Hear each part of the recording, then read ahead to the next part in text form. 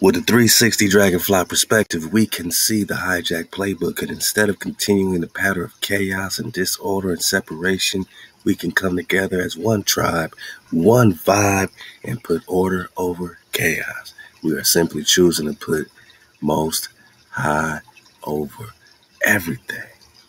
The code is the cheat code. Halal HaWah. Hey, on that note, we on the warpath. Yeah, man. We on the warpath, cuz. We on the warpath. What it do? Oh, we gonna get these dog heads, man. We gonna get these dog heads, man. We gonna get these dog. Uh, uh, uh,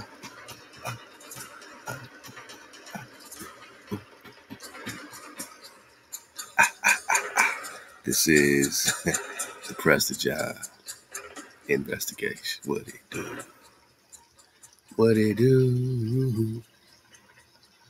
Yeah, we gonna get these dog heads. Shout out to Two Tick Rick. We gonna get this dog headedness got to stop. Hey, if you're not in the Discord, get in here, man. This is where we kick back. Share some things, man. Got some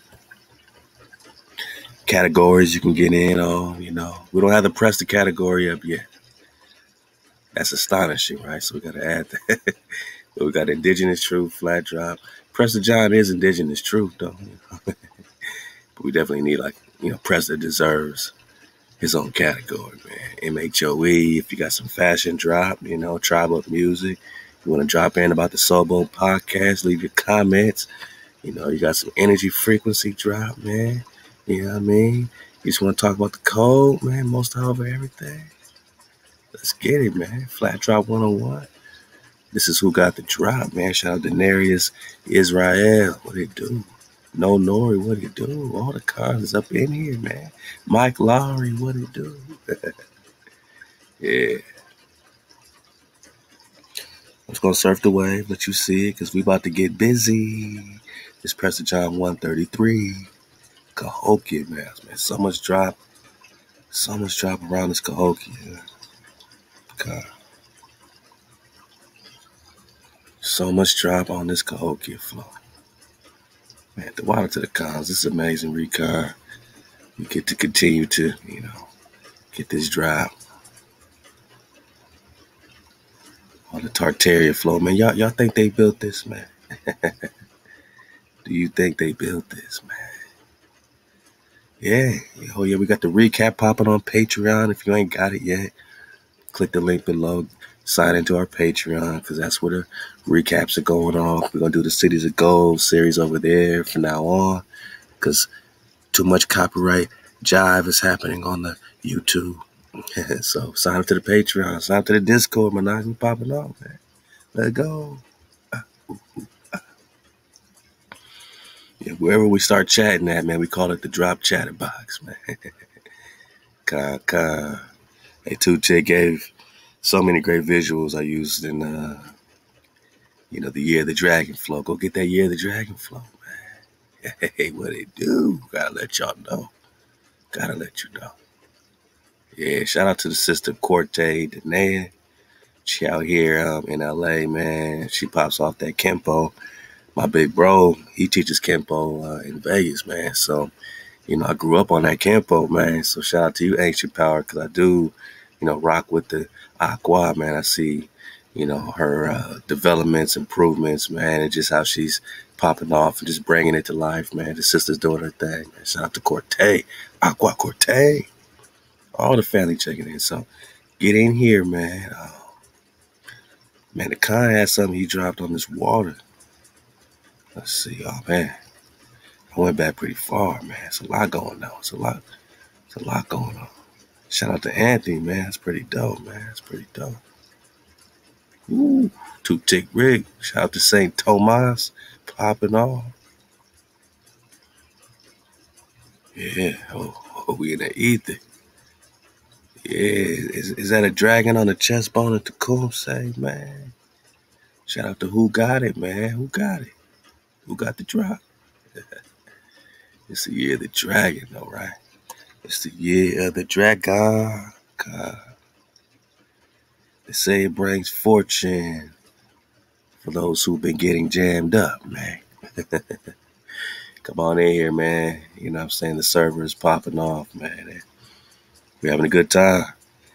Yeah, I'm belly flopping. Oh, there we go. Yeah. Yeah. First of all, shout out to Two Tick Rick. Old clip, right? Old clip. It says the subterranean lake of pure water, which has been found under London, large enough to furnish the city's entire water supply. You got that water. You got that water. Wow. Oh, wow. Large enough to furnish the entire city's water supply, boss. So they found a whole lake of pure water under London, but they don't talk about it no more, boss. What happened to that lake of pure water in London, boss? Is it still there? Is it still pure? What about this, man? What? Enormous lake of pure cold water in underground London? Walter Mosley, the engineer of the London City Council, has informed that body that underneath London is an immense lake of pure cold water in a chalk basin, 2,506 square miles in extent and 100 feet below the surface of the ground. Y'all still think it's pure water? Man, shout out to Yosef the Real, because, you know, we know that meme sauce is flowing. Ooh. Uh-oh, Daenerys. Uh-oh, Daenerys. Damn. Man, y'all get in this Discord, man. You know, all I can tell you is I have a good time checking in, and y'all inspire me to, you know, just keep the Prester flow going, keep the indigenous truth flowing, man. Get back on the flat drop 101, all that stuff, man. And Aqua Ty in here right now popping off, man. Aqua Ty got that. Oh yeah, we're gonna talk some Amazon Queen drops, so that's right on time, Aqua Ty. That's right on time. Peace and power to the Aqua. Yeah, pa. Peace and power to the Aqua Esther. Yeah, Aqua Ty popping off, man. Okay. I gotta catch up. I got some catching up to do. We got the fabrics here. I want to talk more about these fabrics because we, you know, talked a little about. Well, I asked a question before about the hemp and the cotton. You know, for the most part, no one really, you know, we don't have a source of consideration when it comes to the hemp and cotton, and we don't know if that was really in the translators' minds, you know, when the whole mixing of fabric flow from Leviticus 19, I believe, Deuteronomy is at 22. My jigger had a great question, you know, it's like, does that apply to hemp and cotton or just the wool and linen? I know that's an example, but scientifically we could see how the wool and the linen will cancel each other out, right? You know what I'm saying? Let's get this, because we can't talk Prester without talking the garments, God. In 2003, a Jewish doctor named Heidi Yellen conducted a study on the frequencies of fabric. According to this study, the human body has a signature frequency of 100, and organic cotton is also the same. The study showed that if the number is lower than 100, it actually puts a strain on the body. A diseased, nearly dead person has a frequency of about 15, and that is where polyester, rayon, and silk register. Non-organic cotton registers a signature frequency of about 70. If the fabric has a higher frequency, it gives energy to the body. Come on. This is where linen comes in as a super fabric. Come on. Its frequency is 5,000. Oh. Wool is also 5,000, okay. But when mixed together with linen, the frequencies cancel each other out and fall to zero. Even wearing... So that's scientific. Now, have they done this same science, let's say, with hemp and cotton, or, yada, yada, you know what I'm saying? It seems like there's more of an emphasis on this one right here because these are two high frequencies that strictly cancel each other out. I don't believe that hemp will cancel wool out, or cotton out, or linen out. You know what I'm saying? I want to see the science of it. So it's not so much, so somebody left a crazy comment. They were like, yeah, it makes sense, Drop. Haters gonna hate. Haters gonna hate. I'm coming to you as my wise counsel. Everybody needs a wise counsel. I'll come to Drop Nation and ask a question. Of course, you're going to have some haters in the classroom. Hey, Drop. Yeah, it makes sense you're going to ask man. Why would you ask man? Just instead of the Most High. Well, we know that translators be translating, man. Don't be no fool. All right. Do you have a pure translation from HaWah when it comes to Leviticus, man? So we have to ask wise counsel, right? We have to ask Drop Nation, you know what I'm saying, about things that I don't know. We don't know. We got to put it out there. That's why we got the Discord. That's why we got 432thedrop.com. And shout out to my IT knowledge. 432thedrop.com is coming in hot. And it's where all this is going to be right there. So you're not going to have to go separate places. It's all going to be home, man. But yeah, this is the home of Drop Nation, man. We asking questions. So, does the mixing of fabrics, since we're talking the Prester, the priestly garments, right? Blue, purple, red, white, linen, gold thread. We know other mixes such as polyesters and, all the stuff they mentioned carry a low frequency just by default. You know what I'm saying? Like, you don't even have to mix polyester with nothing for it to have a low frequency. Check your drawers, man. I had to go through my underwear drawer, look at all the polyester drawers I had. Check your drawers, right? Because why have a low frequency on your drawers, right? So, hey, MHOE, man. Hey, my jigger, we're going to have to come out with some cotton drawers, man. Like, we got to supply the Nagas with, their superhero Naga, what I'm saying, garments, man, from head to toe, man, for real, because I'm interested. So, does anybody got the science on the hemp and the cotton? From what they say, hemp strengthens cotton, cotton strengthens hemp. But I don't have the science of anything canceling each other out or nothing like that. So it's a good question because hemp sometimes can be or cotton can be a little softer than hemp. And sometimes if you blend them, then you got a softer fabric, you know what I'm saying? So we're trying to, think about comfort, as we talk about MHOE, most however everything flow.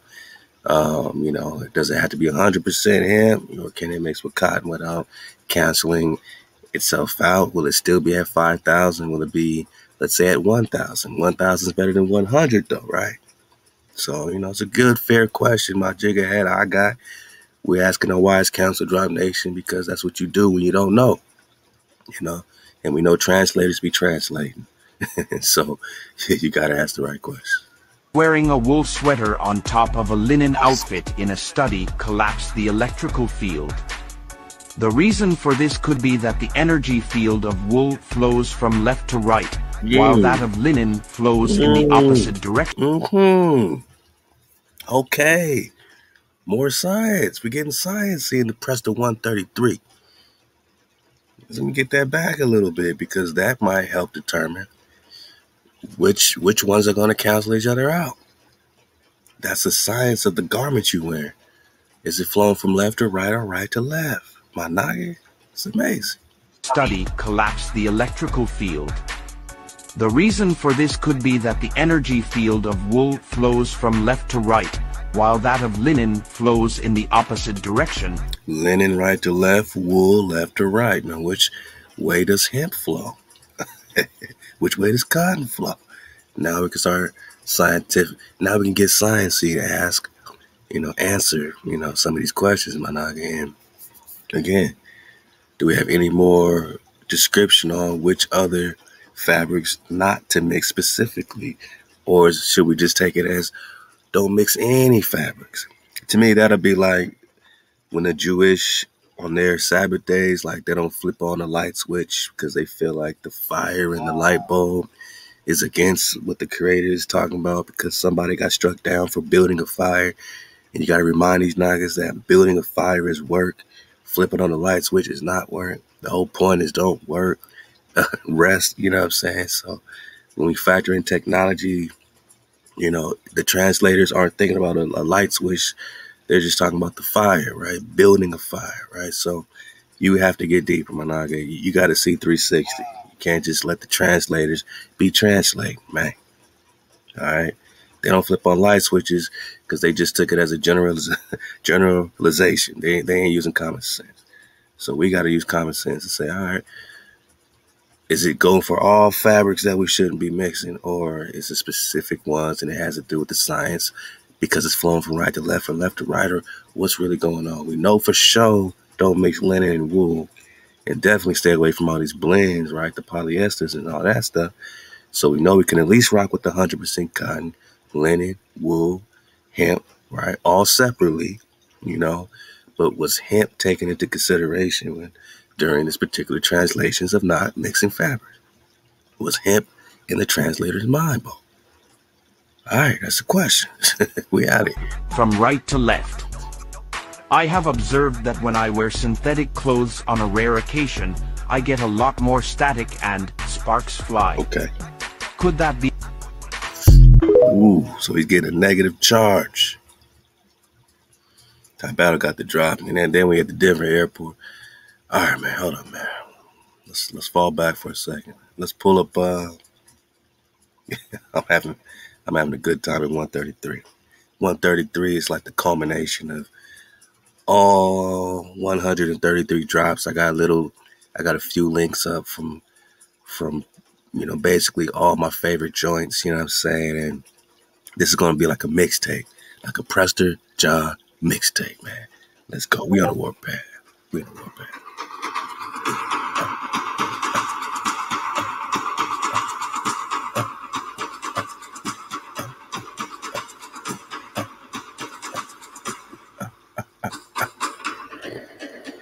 Let it go. Okay. Again, dude. Jeremiah 30. Jeremiah 30. The word came to Jeremiah from HAWah,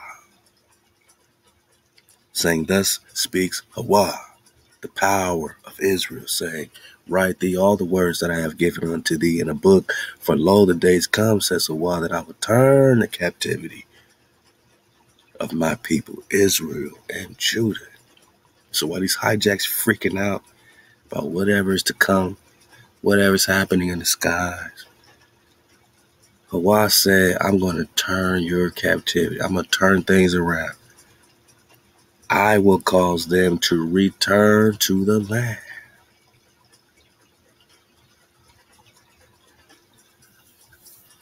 So as soon as you get free, you return to your land. As soon as you KTC, you get free, you return to your land. 1, 2, 3.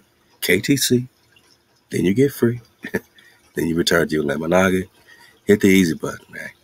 All right. Hit the easy button, man. It's that simple.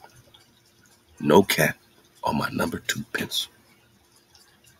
KTC, get free. Then you get your land that I gave to their fathers, and they shall possess it. And these are the words that HAWah spoke concerning Israel and concerning Judah. For thus says HAWah, we have heard a voice of trembling. That'll be you, Managa. That'll be you. Right. Calling out. Of fear, not of peace. That's what they got us in. Because their peace ain't your peace. And don't tell me you had peace if you ain't got your land back. Ask you now and see whether a man does travail with child. Is any man pregnant? Because that's how much y'all crying over here. Things are so bad. You're tired of the hijack? You're tired of all this trafficking? You're tired of all this adrenochrome? You're tired of all this kidnapping? You're tired of all this massacre and genocide on your people? Psychological warfare? You tired of these towers with all this, you know what I'm saying, unhealthy frequency on you, man? You tired of your, you know, jammed up water? You tired of your jammed up food? Are you in labor because you're crying? Your voice is trembling to HAWah? It better be. Wherefore do I see every man with his hands on his loins as a woman in travail? And all faces are turned into paleness. Alas, for that day is great. What day? And my noggin, that day. Hey, it's the year of the dragon, man. You got Great American solar eclipses popping off, man. You got signs on signs. You got a brand new year. Hey, you got the Doomsay's coming. Alas, for that day is great, so that none is like it. And it is a time of trouble unto Jacob. But out of it he shall be saved.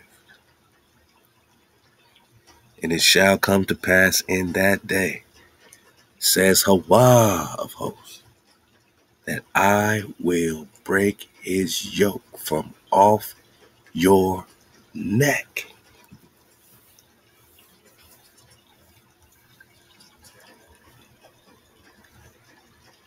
We're on a warpath.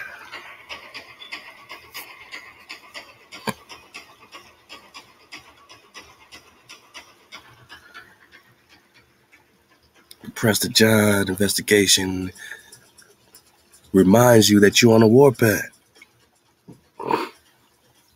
You've been asleep the whole time, but you're at war, you know. They can still be at war with you while you sleep, by the way.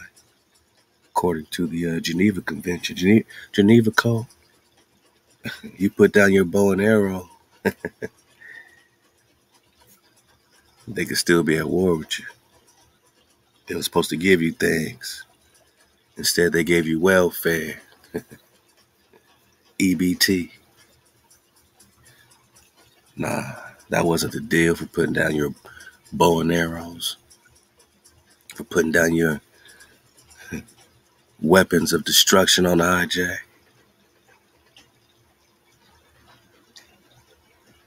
How long shall we endure? HAWah says, it shall come to pass in that day, says HAWah, that I will break the yoke from off your neck bone, and I will burst your bands. That means you are free. And strangers shall no more make him their bondman. These people on our land are strangers. They are not originals. They shall no more make you their slave. Verse 9, Jeremiah 30, but they shall serve HAWah their power. Let's get that right. Let's get that right. Because when your bands are broke, when your bands are bursting, and that yoke is broke off your neck, oh, you better be serving the Creator, my nugget. Unless you want to put that yoke back on and then bands back on and get that trouble back out. You want your face pale again? You want to be back in trouble, man, or you want to be saved? You want these strangers on your land? You want to be their slaves? Or shall you serve the Creator with all your heart, bone? HAWah. And David their king. That means there's order on the land. That means that on this land right here called earth, you have a Khan, you have a king forever. And it ain't no switching up. It ain't no making a new covenant because you don't like this king. You want Jesus? You want Muhammad? HAWah gave you order, and the scepter will never depart from Judah, because David is your Khan, whom I will raise up unto them. David is rising. Is David rising again, cuz? Okay. Let's go. This is with Prester. Oh. Let go.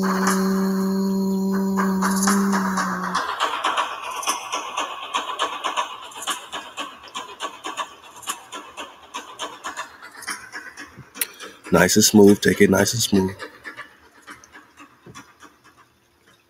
Therefore, fear thou not, O Jacob, my servant. Man, get that fear out your heart.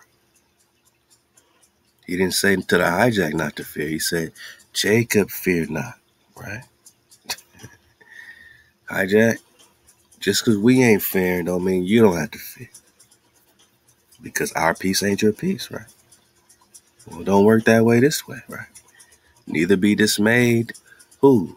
O Israel. Got it. We're talking to a tribe. Got it. For lo, I will save you. HAWah will save who? Israel. Got it. God's going to save the world? No. Jacob. Got it.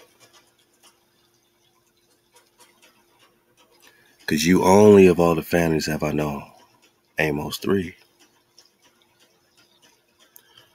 Jacob. Israel. I will save you. Jesus will come down and rapture me. I will save you, fool. Where you getting this from, man? New Testament. Who wrote that? I will save you. Oh, okay. And your seed, man, not just you, but your children, your seed from the land of their captivity. And Jacob shall again be quiet and at ease. Because once upon a time, Jacob, you was quiet and at ease. And no one shall make you afraid. For I am with you. Jesus with me. Praise Jesus. I'm saved with the blood of Jesus. I am with you, fool. I'm with you, man. Your mama, your daddy with you. Says HAWah. To do what? To save you. Jesus gonna say, I am with you, says HAWah, to save you. That don't change, man. That don't switch up. That connection is forever. The hijack says someone else is in the way. The hijack says to go another way. You have to go home. KTC, MHOE. Then you got HAWah. Then you got your shepherd. Then you got ThaWaDa. Yeah, then you got that water. Then you got your land back.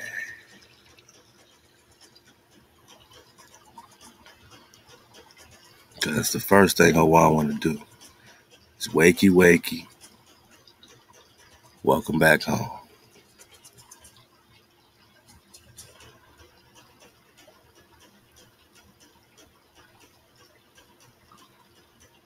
I will turn the captivity of my people, Israel and Judah.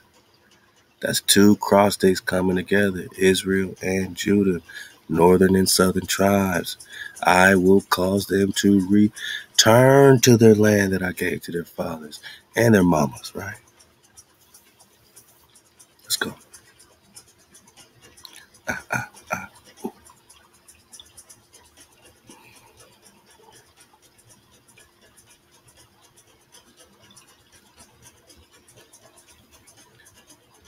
Shout out to the cons in the Discord, man. Y'all dropping these beautiful scriptures, man. Just reminding me of just how beautiful they are, man. I got to share them again with the tribe, man, because every time we read them now, it gets more and more relevant. It gets more and more energetic. It comes to life. And you see things happening today. You realize this is not a myth. This is not a marvel, but it is marvelous.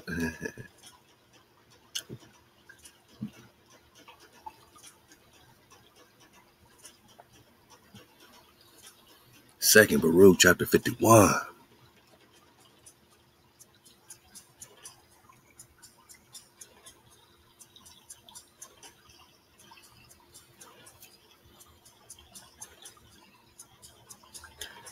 And it will happen, not may happen. It will happen.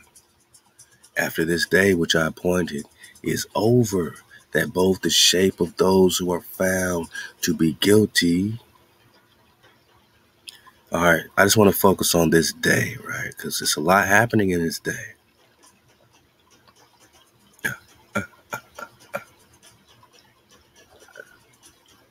We got that day. The days come, right?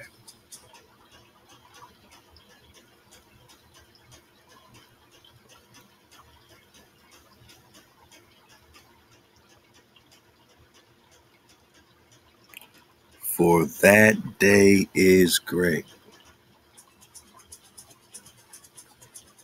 And it will happen after this day, which I appointed is over, that both the shape of those who are found to be guilty, shape, my nigga.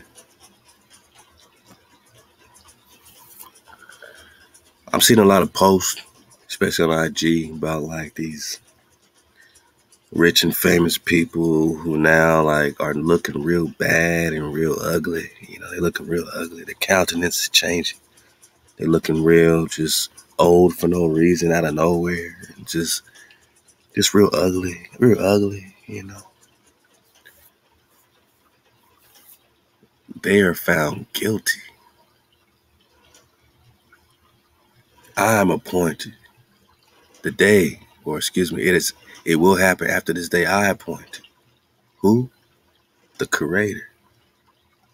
It's over, that both the shape of those who are found to be guilty and also the splendor of those who have proved to be righteous will be changed. So the ugly is getting uglier and the splendor, or the beautiful, is getting more beautiful. The righteous that are keeping the code, because that's the only way to be righteous, right? Exodus 20 got us in code. Rule number 1, most high over everything. You get the hijack out the way. That's a large, gigantic step towards righteousness, to be hijack free, right? That puts you into a spiritual splendor. And the splendor of those who have proved to be righteous will be changed. Think it's play. Look around. Ugly is getting uglier. Beautiful is getting more splendid, more beautiful. For the shape of those who now act wickedly will be will be made more evil than it is now, so that they shall suffer torment. Oh, those dog heads are going to start looking dog-headed again. Yeah. The dog head's coming back. Also, as for the honor and the splendor of those who've proved to be KTC, righteous, on account of my Torah, those who possess intelligence in their life. Wow. Knowledge is who? Big Mama, Proverbs chapter 8 says, knowledge is mine. Understanding is mine. Who possesses that Amah in their life? And those who planted the root of wisdom in their heart. Let's go, Mama. Their splendor, their honor. Didn't Mama say she's going to take care of us, right? She says, you find me, you find life. Did Mama say, you find me, you find life? Proverbs chapter 8. What does Solomon say about Mama in Proverbs chapter 4? We got to get that again.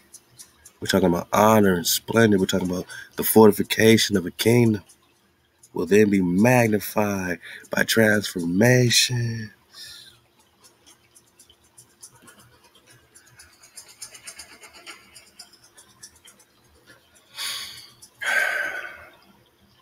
And the shape of their face will be changed into the light and their beauty, so that they may acquire and receive the undying world which is promised to them. You don't die, you multiply. The shape of your face, my naga, will be changed into the light of your beauty, so that you may acquire and receive the undying world, which is promised to you. Psalms 89. The covenant of peace, the covenant of righteousness is with the kingdom of David. King David. This is your promise, the promised land when you're in cold. It's not promised when you're out of cold. Their honor and their splendor will be magnified by transformations, my nana. So while the evil is getting more ugly, more tormented, their shape is more evil.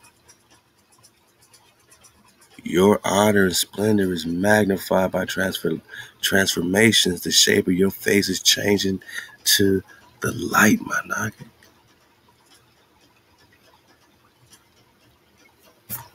So that you may receive the undying world, my nigga, which is promised to you, just like that land that we got in Jeremiah 30.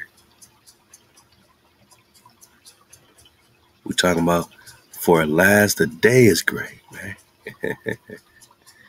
I'm talking about your captivity being turned, man. I'm talking about returning to your land. We on a warpath.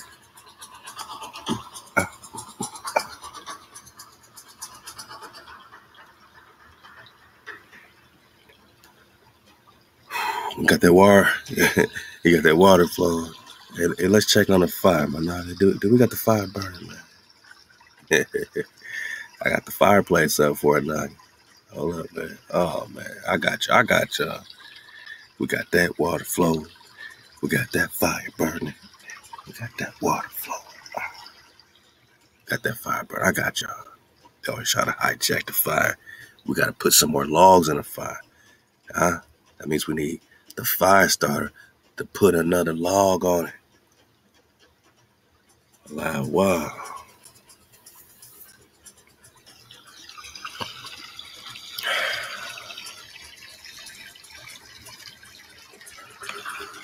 All right, take a break, y'all. It's Prester 133. We've been doing this a long time. You know how we do. We about to go there, so take a nice deep breath through your nostrils, man. And enjoy the way. Got that water, you got that fire, and you got them drums, man. The con came through for you today, man. Let's get it.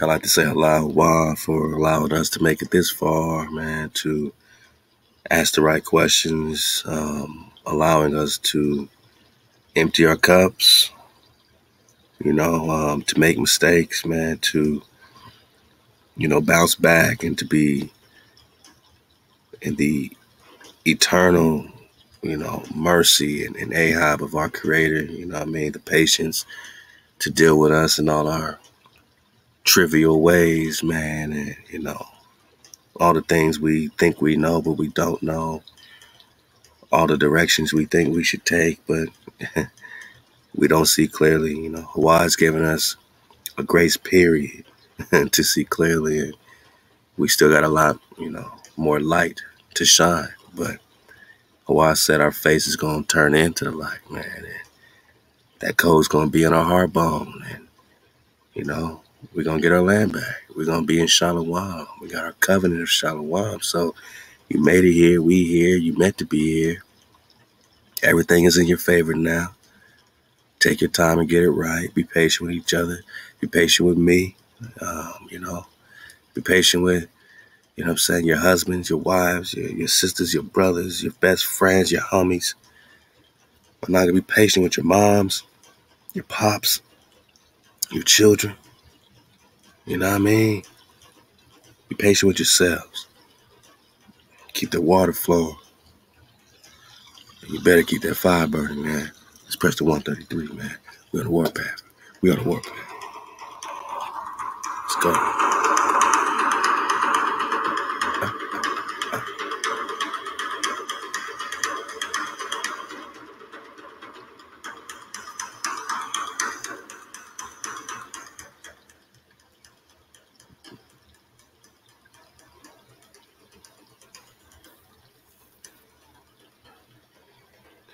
You receiving the undying world, Khan.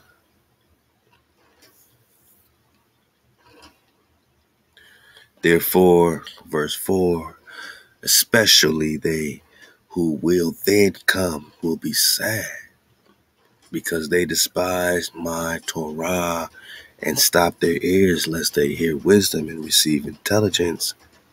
When they therefore will see that those over whom they are exalted now will then be more exalted and magnified than they. Man, I'm popping off. Yeah, they gonna see a Naga exalted, man. They gonna know who you are.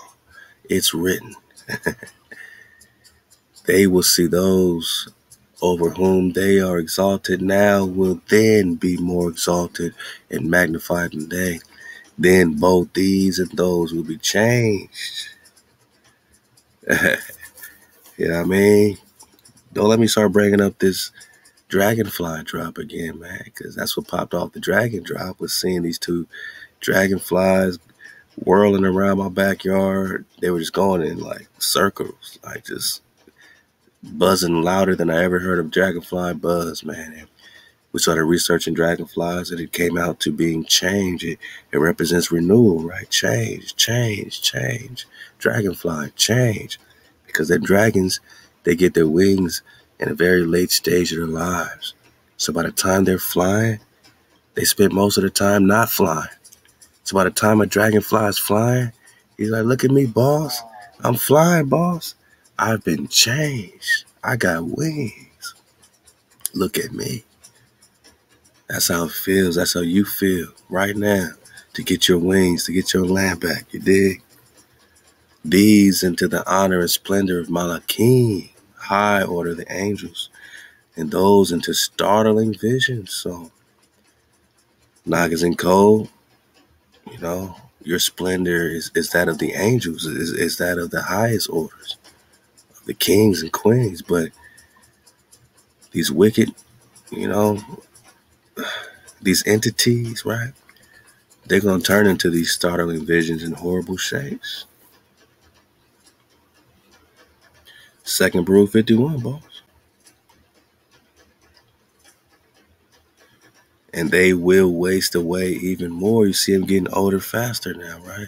Somebody said they ran out of adrenochrome, man. Just research that, because it's sickening, and it hurts me to the core, man, to even think about what they're doing to our children, man. How many Naga babies, and, you know, how much of our children have gone missing, man, from the gator bait, you know, throwing our children to alligators, smashing them on walls. You know what I'm saying? Just all this stuff, man, is sickening to my core, man. You know what I mean? And, you know, this is when you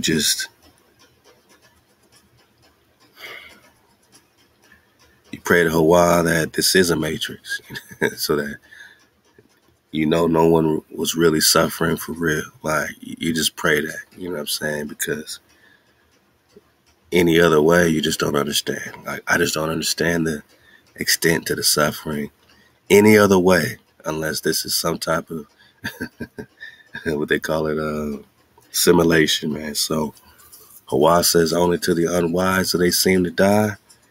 In the wisdom of Solomon, only to the unwise do they seem to die. That let me know enough. All right. Only to the unwise do we seem to die. We've been promised an undying world.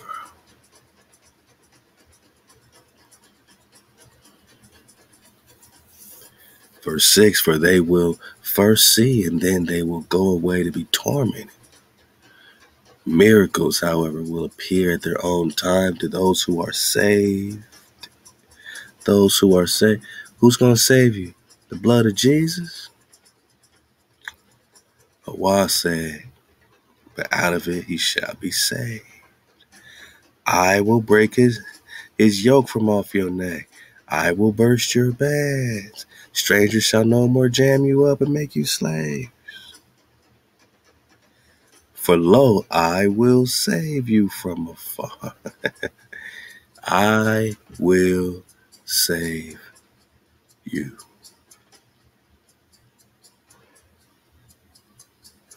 So for those who are saved by HaWah, because you keep the code, because of their works, for whom the Torah is now a hope. The Torah is your hope and intelligence, expectations, and wisdom. That's Big Mama is a trust. So now you got the breath and the security. For they shall see the world, which is now invisible to them. And they will see a time, which is now hidden to them. What? Hey, y'all leave a comment, man. It's Prester 133. Y'all let me know about the world that's now invisible to you. And y'all let me know about the time, which is now hidden to you. Y'all let me know what that means. And time will no longer make them older. Man, somebody said time didn't exist, right? All right. Second Baruch 73, right? We're just talking the prophets. Baruch, we're talking prophecy. Verse 1, it will happen that after he has brought down everything which is in the world, again, alas, in that day, here we go. Shalom. And has sat down in eternal shalom. That's peace, right? On the throne of the kingdom. And then joy will be revealed and rest will appear. So you got joy and rest appear. So we're talking about paradise, right? And then health will descend and dew. So instead of them spraying us with all these chemicals, right? Health will descend in dew. I ain't talking direct energy weapon. I'm talking about HaWah's elements, HaWah's healing. And illness will vanish, my nigga. You like, how am I going to shake this? Illness will vanish. Health will descend like rain, man. Illness will vanish. Fear and tribulation and lamentation will pass away. Can I get a witness? Jeremiah 30. Yeah. And Jacob shall be again quiet and at ease, and none shall make him afraid. Fear and tribulation and lamentation will pass away from Jacob. Among men, and joy will encompass the earth. See, white people want to jump around and say, age of Aquarius, the age of Aquarius. Stop it. I'm talking to Jacob. Hey, we're talking to Jacob. Neither be dismayed, O Israel. Fear not, thou Jacob, my servant, says HaWah. I'm only talking to Israel right now. Age of Aquarius people, back up. Joy will encompass the earth for my children. And nobody will again die untimely. Nor will any adversity take place suddenly. Unjust judgment, condemnations, contentions, revenges, all that get back you want, man, keeping the score, all that revenge, all that blood, all that passion and zeal to hate will go into condemnation, since they will be uprooted. You choose what you want to latch on to. You want to latch on to that get back? You want to latch on to judging on your own accord and condemning your brothers and sisters on your own accord and keeping all that contention on your fellow con? You want to latch on to them revenges forever? You don't want to let go. You don't want to forgive your brothers because they were invaded. They don't know no better, man. They've been, sucking into this mentality of riding and protecting their hood and their block, not their land. They forgot to protect their land. They forgot to get revenge where revenge is due. But we on a warpath. They're going to be uprooted, boss. That frequency is going to be uprooted. But these are the things that have filled the earth with evils. Because of them, life of men came in yet greater confusion. Ain't nothing worse than a confused con. Ain't nothing worse than a contentious con with condemnations, You are confused. But in that day, oh boy,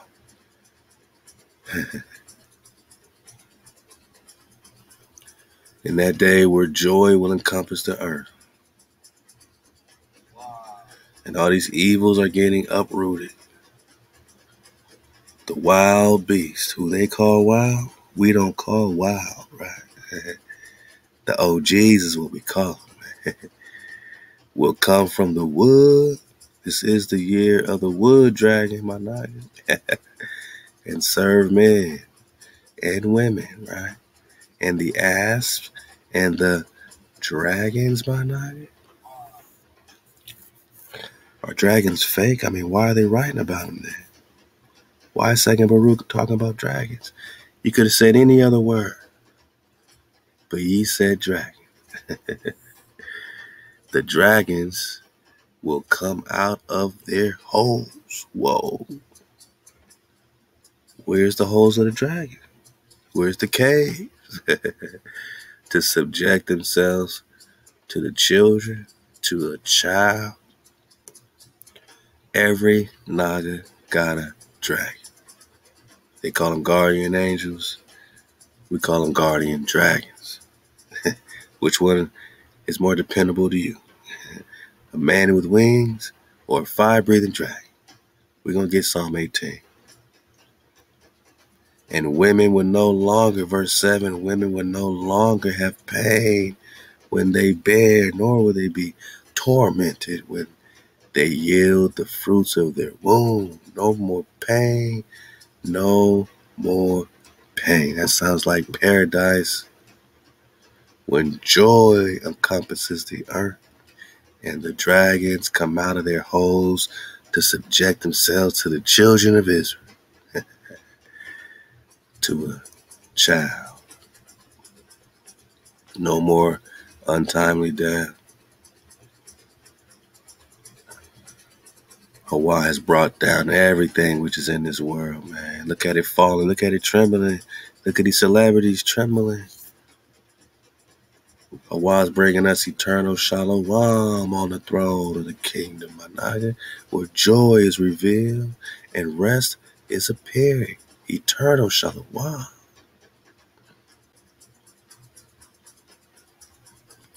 Where strangers will no more make you their slaves. Where HaWah will burst your bands and break the yoke off your neck. I'm talking about a time where you will be saved out of trouble, Jacob. There is none like it. That day is great. When HaWah will return, with that frequency, HaWah will save. I will save you from afar. How does HaWah save you, my naga, from afar? It happens when you serve the Creator. You keep the code. It happens when you serve your KHANnection, who is the one shepherd forever, Ezekiel 34 and Ezekiel 37 and Jeremiah 30 and Hosea 3 and Psalm 89, talking covenant of David, covenant with David, the covenant of Shalom, covenant of the righteous. HaWah is our Savior. There is no other. We're talking eternal Shalom. We ain't afraid no more, man. For I am with you, says HaWah, to save you. I will make a full end of the nations where I've scattered you. I will not make an end of you. They say we mixed out. I will not make an end of you. I will correct you in measure, but I will not utterly destroy you. Come on, man. Come on, baby. Come on, baby. I'm your power, for thus says HaWah. Your hurt is incurable, and thy wound is grievous. None deemeth of your wound that it may be bound up. Thou hast no healing medicines. All your lovers have forgotten you, Israel. They seek you not. For I have wounded you with the wound of an enemy, with the chastisement of a cruel one, for the greatness of your iniquity, because your sins were increased. All your idols, why cries thou for your hurt, that your pain is incurable, for the greatness of your iniquity, because of your sins were increased. I have done these things unto you. Therefore all they that devour you shall be devoured, and all your adversaries, every one of them, shall go into captivity. And they that spoil you shall be a spoil, and all that prey upon you will I give for a prey. For I will restore health unto you. Khan.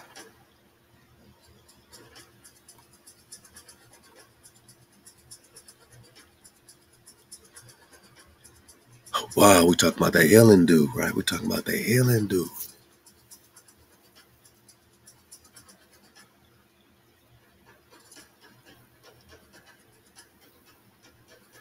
We're talking about a time where you'll no longer be older, because time is now on your side. You'll see a time which is now heading to there.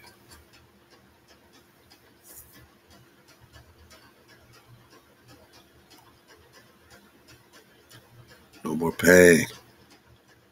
Health will descend in a dew, and illness will vanish. Fear and tribulation passing away. Health will descend in dew, for I will restore health unto you. Health will descend in dew, for I will restore health unto you.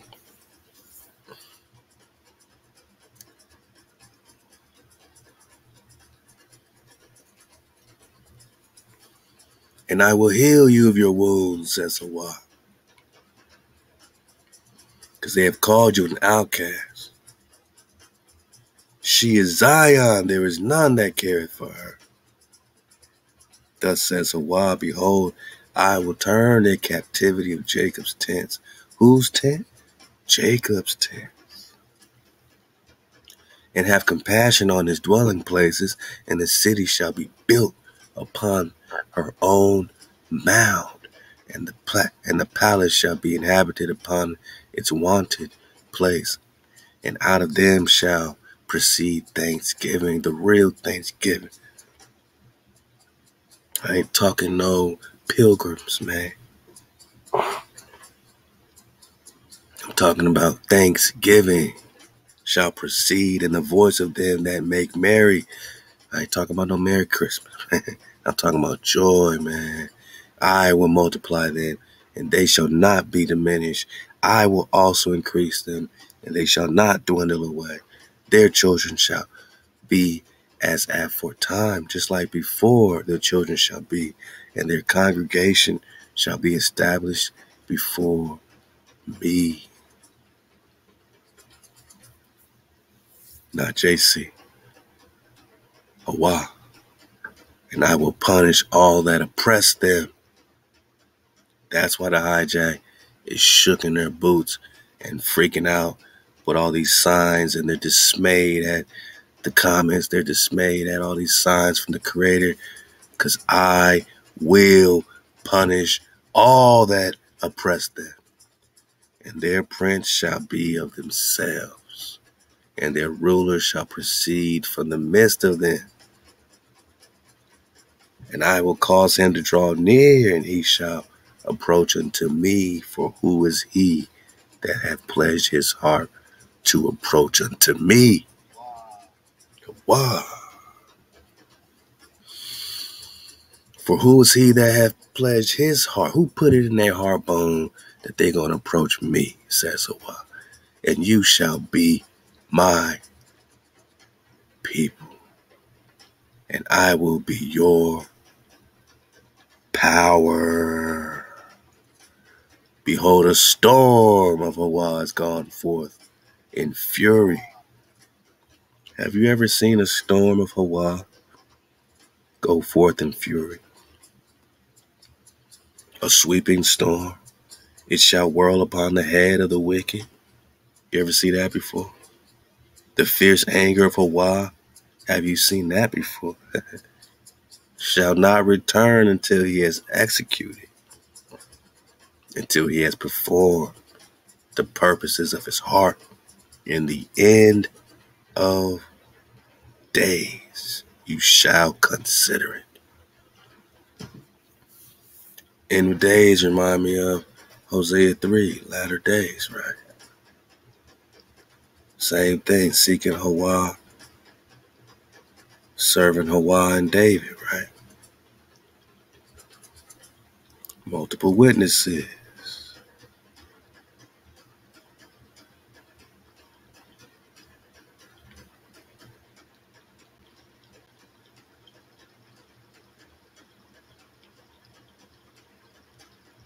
End of days sounds just like latter days, right? His goodness in the end of days.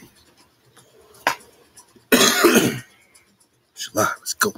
Popping off for y'all, man. I got y'all. This is very necessary, very important. A beautiful Yah-Pop message for the tribe, man, for all of us. Let's go. For the children of Israel, that sit solitary, that's what we're talking about. But now the yoke is being broke, right? But you've been solitary many days without a king. So when we talk king, when we talk Khan, that sounds foreign to us because we're used to hearing president, vice president, princes. We forgot about our royal story, our heritage. Yeah. You don't need your sacrifices. You don't need all your priestly things, your ephod, your teraphim. But afterward,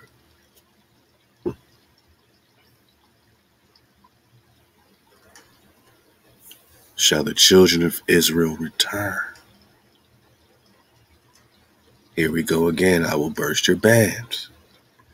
Right? Jeremiah seek HaWah, and David whom I will raise up unto them. So afterwards the children of Israel shall return, seek the Creator, keep the code, keep the commandment. Seek the Creator. Afterwards shall the children of Israel seek the Creator and David their king. So why are so many prophets telling us to seek HaWah first, David second? Christianity says to seek Jesus first, and through the Son you get to the Father.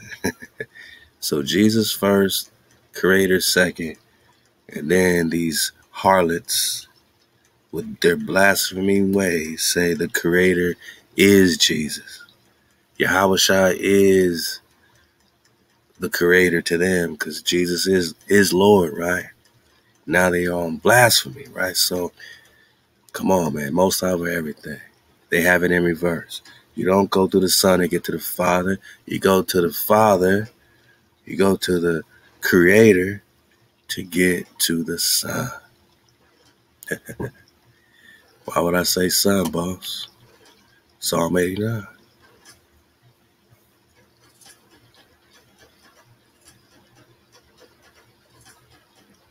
You go through the Father to get to the Son.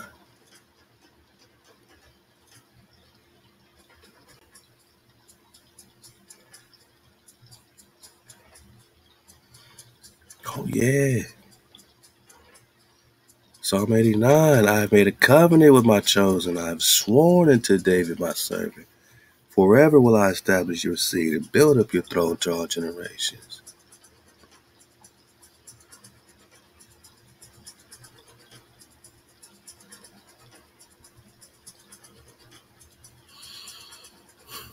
We're talking Dawid, for thou art the glory of their strength, and in thy favor our horn is exalted. We're talking the Creator. For of HAWah is our shield, the Holy One of Israel is our King. Then thou spokest in vision to thy godly ones, the righteous, and said, I have laid help upon one that is mighty.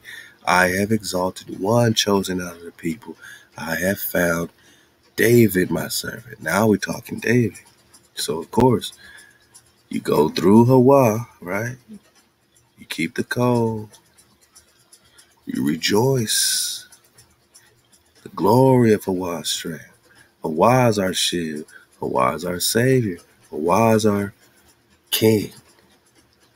Now, what priest did HAWah put forever for the tribe, right? I have found David, my servant. With my holy oil have I anointed him, with whom my hand shall be established. My arm shall strengthen him. The enemy shall not exact from him, nor the sons of wickedness afflict him. I will beat to pieces his adversaries before him, and smite them that hate him. When did we see this before, right? And why do they call him? Why are we saying go through the Father to get to the Son, not the opposite, not the other way around? You don't go through the Son to get to the Father. You go to the Creator. Over and over again, you seek HAWah. You seek the code. You start to listen. You start to hearken to the commandments. Then you get your shepherd. Then you see KHANnection, who is the King, who is the Khan, who is the servant of HAWah, whom HAWah's own oil has anointed. What other king can say this?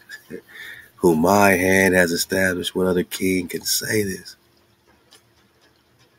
My arm shall strengthen him. What else? I will set his hand also on the sea. Back it up. My faithfulness, my mercy shall be with him. You want faithfulness? You want mercy? Verse 25, and through my name, HAWah's name, not the name of Jesus. That's why the name is so important. That's why you do not use the name in vain. Because through my name shall his horn, his dragon, be exalted. And I will set his hand also on the sea, and his right hand on the rivers. Don't they say Prester John controlled the flow of the Nile River?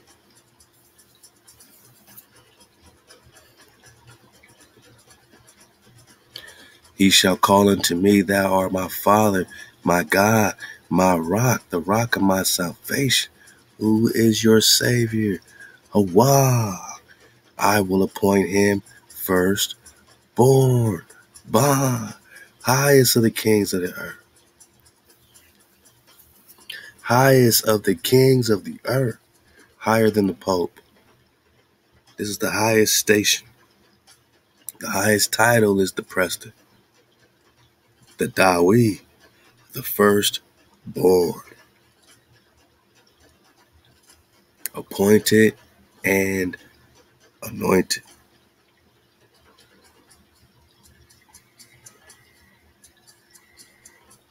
Highest of the kings of the earth.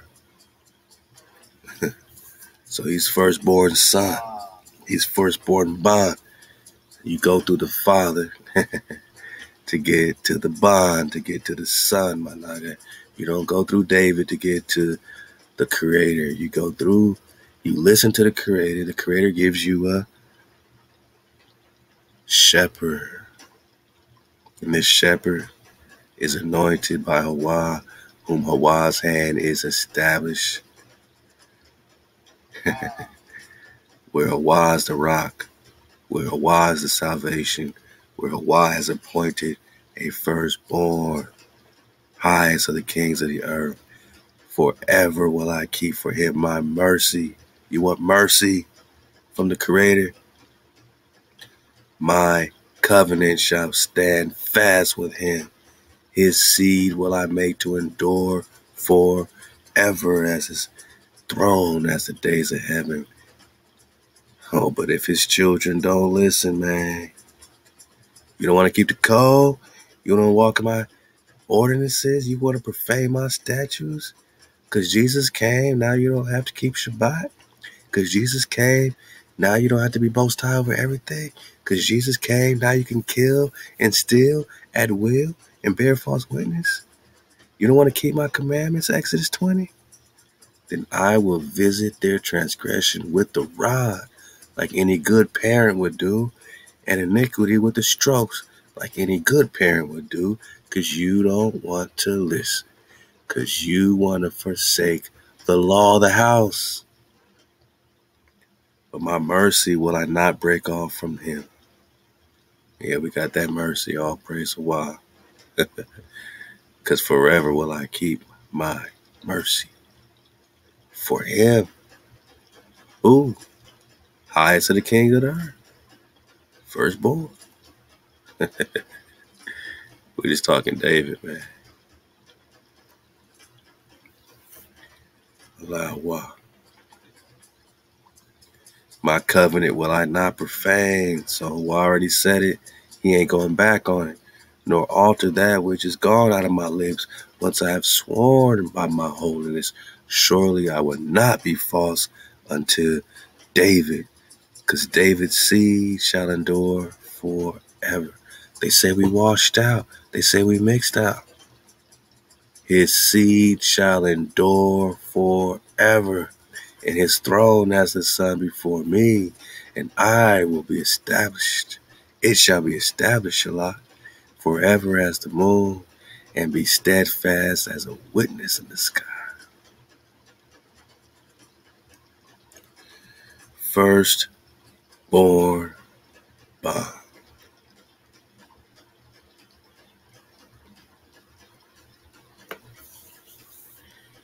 Yeah, they don't want to see HaWah pop off. You know, we've seen that before, right?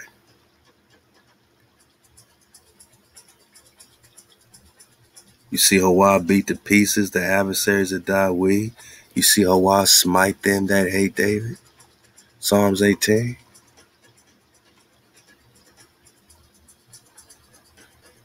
Talking ThaWaDa.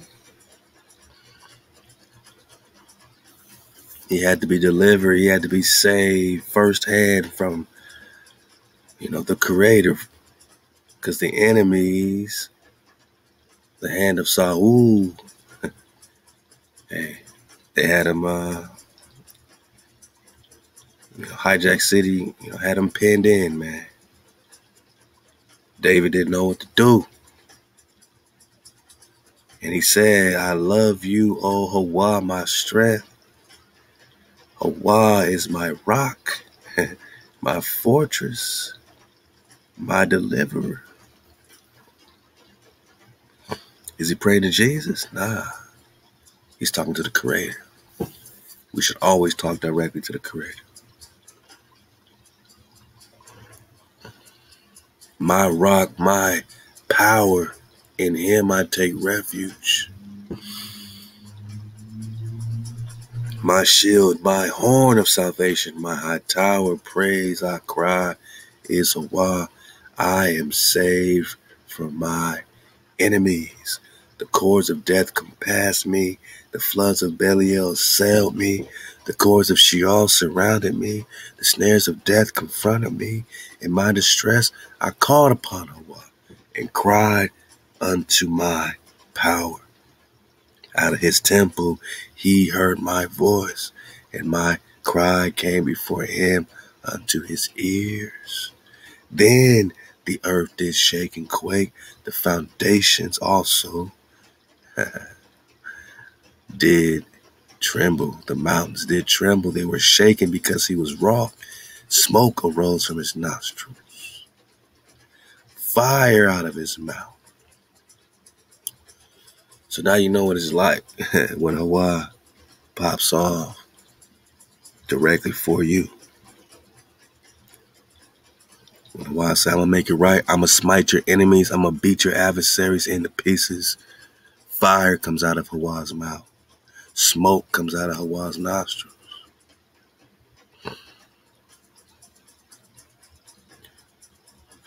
In my distress, I called unto HaWah. So this is who we're talking about.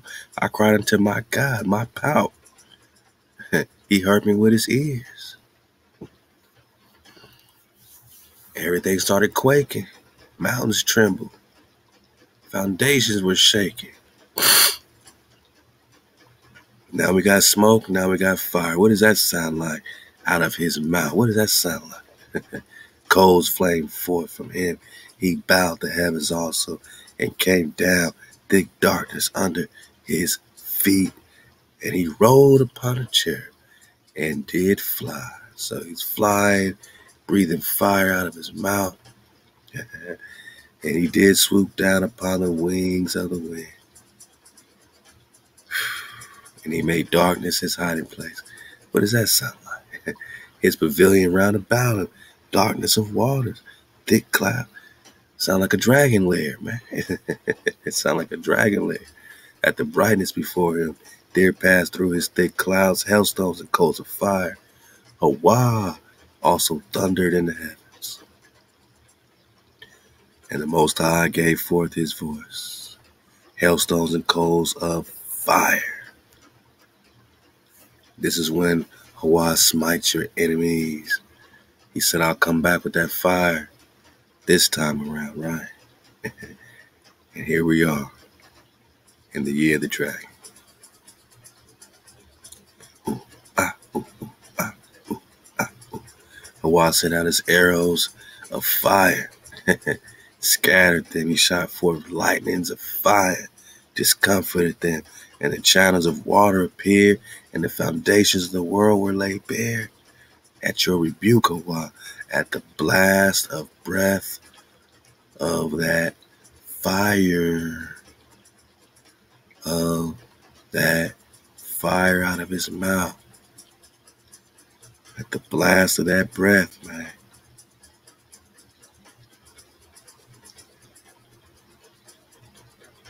Of his nostrils, his smoky nostrils, he sent from on high and took me. He drew me out of many waters.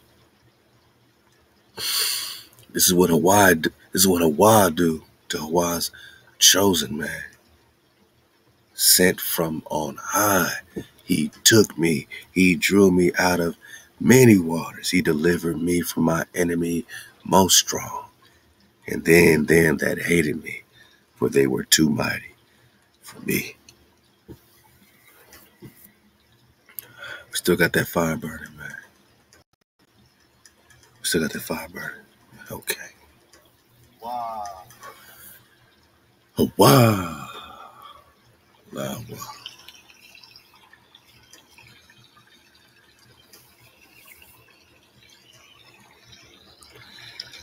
Okay. HAWah comes with fire out of his mouth, smoke out of his nose to deliver King David. And this is the relationship you're always supposed to have with your supreme power. You don't be hijacked and go through the Son to get to the Father. You go directly to your Creator. So your Creator comes in battle form and says, I will save you. And once you've been listening, you get you a shepherd to guide you, my niggas, to guide, to put you in the right path, man. You ever heard of Princess Joseph of Rubani, Gotti, and Mani, my nigga?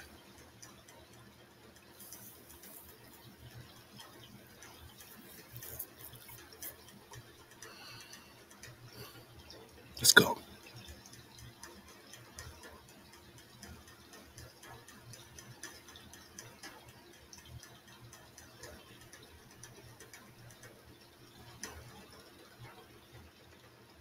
Just doing a little vibe check, man, making sure we got everything we need up here for the dismount. Nah, we just getting started. Oh, yeah. I went deep in this, on this Ether pack. I started pulling up all kinds of drops from the Ether pack that I forgot about. Not this link, because I always think about this link, but there's a lot of other links we're going to get that it's perfect timing, man, because we've been talking a lot about Jeremiah, Afghan.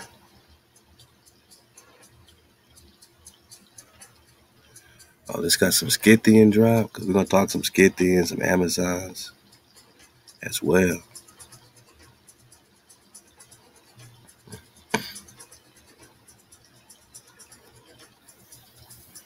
Ooh, look how we belly flop. We're talking about the Hebrew and Arabic all the way to the end in the 15th century. This book is by the author is Robert Grisham, Medieval Empire of the Israelites. Get it on your ether packs. If you need an ether pack, if you haven't got it for any reason, please let me know. I'm get it to you right away. Email me 432thedrop@gmail.com. And just let me know, because, we're going to keep having more and more. We got like so much to put on, some new packs and all that. So look out for us. We're talking Arabic or the A Rabbi proper. Go get the drop. Let's go.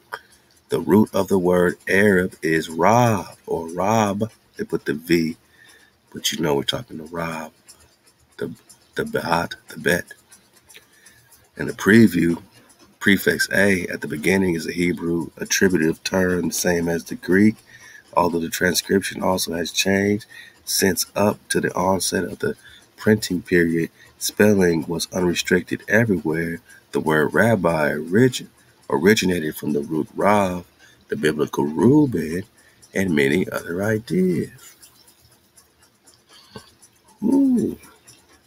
And that Reuben flow, that goes deep when you kind of understand. Wasn't Reuben supposed to, initially have some type of priestly type station? You know what I'm saying? But let's go. We just belly flop into the rabbi. Oh, woo, we're talking Byzantine. That's crazy, because I want to talk Byzantine. 1453. It's when the Byzantine Empire fell. 1452 is the Doomda versus Papal Bull. What does the fall of the Byzantine have to do with the Doomda versus 1452? Maybe the Byzantine before 1453. Maybe the Byzantine or the Mazaka or the Cappadocia has everything to do with the fall of the Hebrew. The Romani. Remember this day, 1453 Byzantine, man. Okay, I'm just belly flopping. I was just thinking about Afghan and stuff,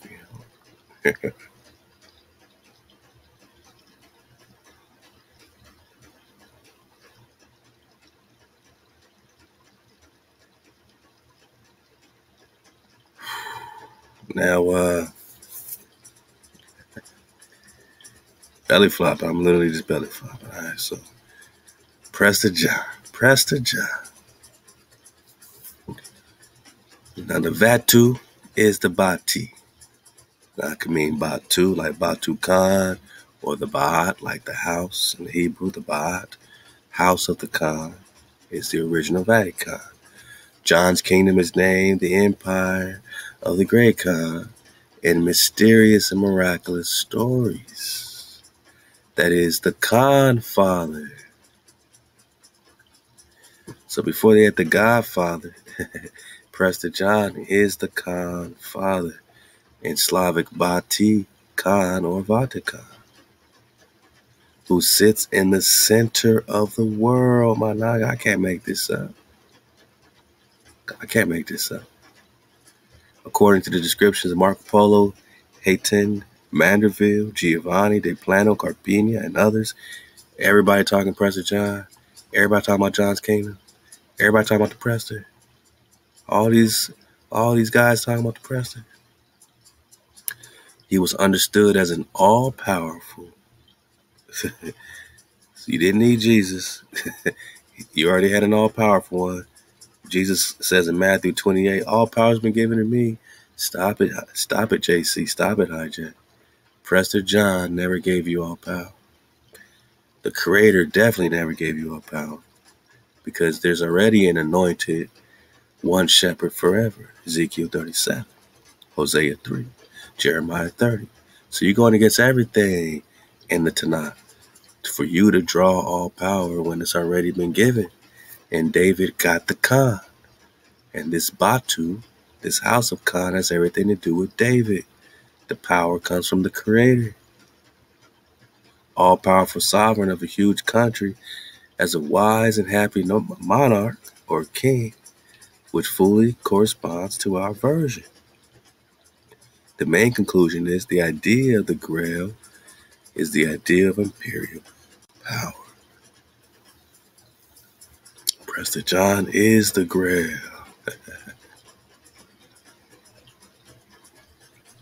Oh yeah. The symbol of the Grail is a symbol of authority and the traditions which are inherited, not just stolen, inherited by your heritage. It is your birthright. This Grail, this symbol, this function is your birthright. It is part and parcel of the legendary Prester John. The legend of whom was spread widely in the Middle Ages. John was the master of a huge empire. He was omnipotent and all-powerful. Kings and czars were for him only subjects. My Naga, this is the highest, Prester John. It's the highest title you can have on earth. Back to Psalms 89, right? I mean, you're talking about the covenant. You're talking about the anointed one. You're talking about firstborn, right? And this is why HaWah comes with that blast of fire out of his nostrils, fire out of his mouth, right?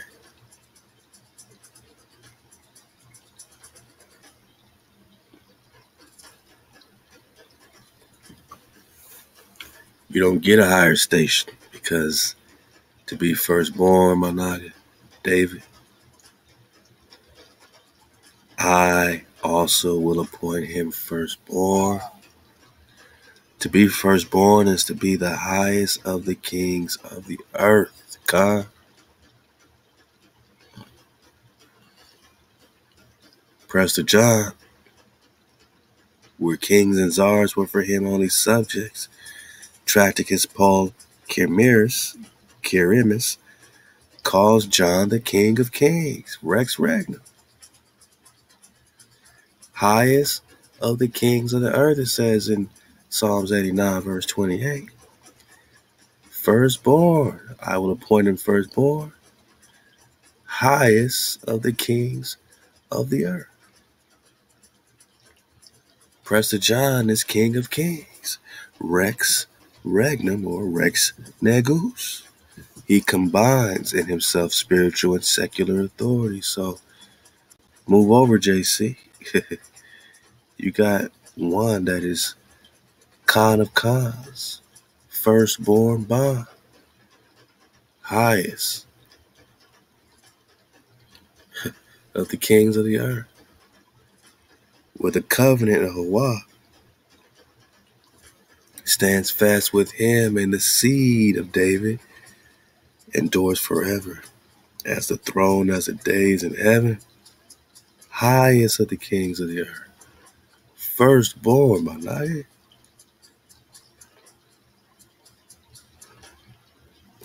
He got spiritual and secular authority, and he can say about himself, Prester John, by HaWah's grace, Lord of all lords, who only are beneath heaven, from the rising of the sun to paradise on earth. If the sun rises in the east and sets in the west, then paradise must be in the west. Well, you know, the far Orient when they flip the map. Prester John controls and holds back the tribes of Gog and Magog. Sounds biblical to you? And controls the seen and unseen worlds. Sounds biblical to you? Lord of all lords, King of all kings, firstborn, highest of the kings of the earth.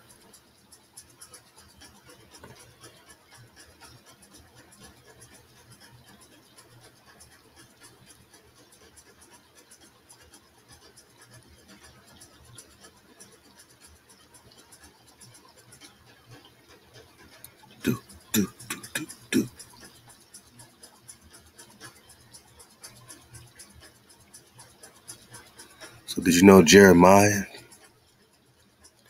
is the grandson of King Saul?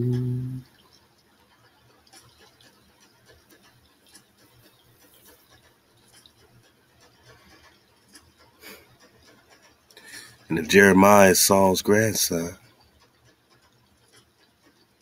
this is why Jeremiah feels so close to David.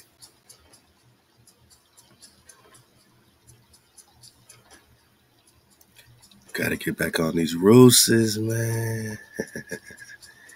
The Ruses are always going to connect with the cons. I'm just belly flopping, man. I love this document every time. It just gets more and more clear.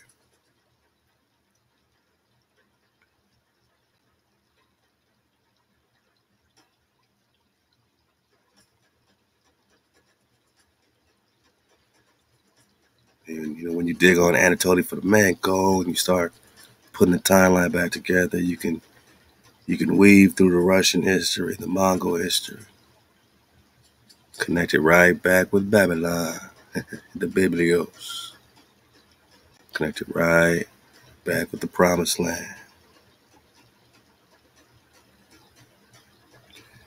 And all roads lead right back to India Superior, my man.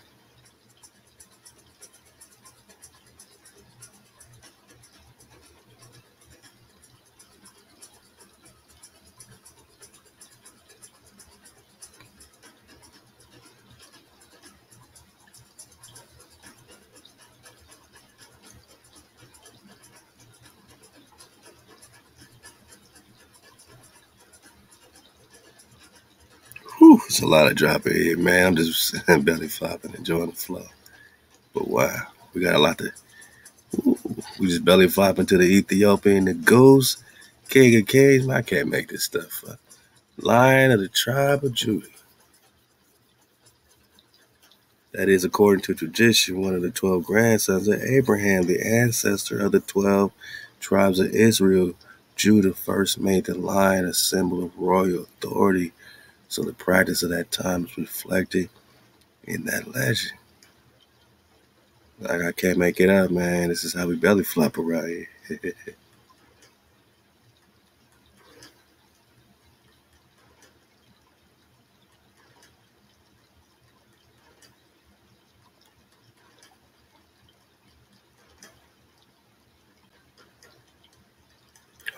We gotta start digging on this Kish, man. We did a whole drop on this and we said, is it Kish or is it Kush, man? One letter rule. With this Kishness of things, open again, fresh perspective. Who's Kish, man? Back it up. Again, Jeremiah, man. So when we dig on Jeremiah 30, right, and it says, whom I will raise up,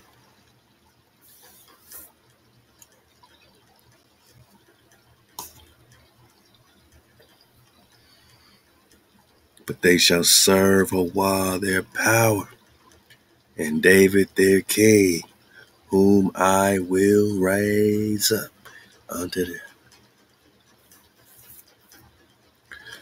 Why is Jeremiah, feel like he could talk like this on David? What's the probability that this is the same Jeremiah? And the reason why he's able to prophesy it on David the Khan is because Jeremiah was right there in the house of David the Khan.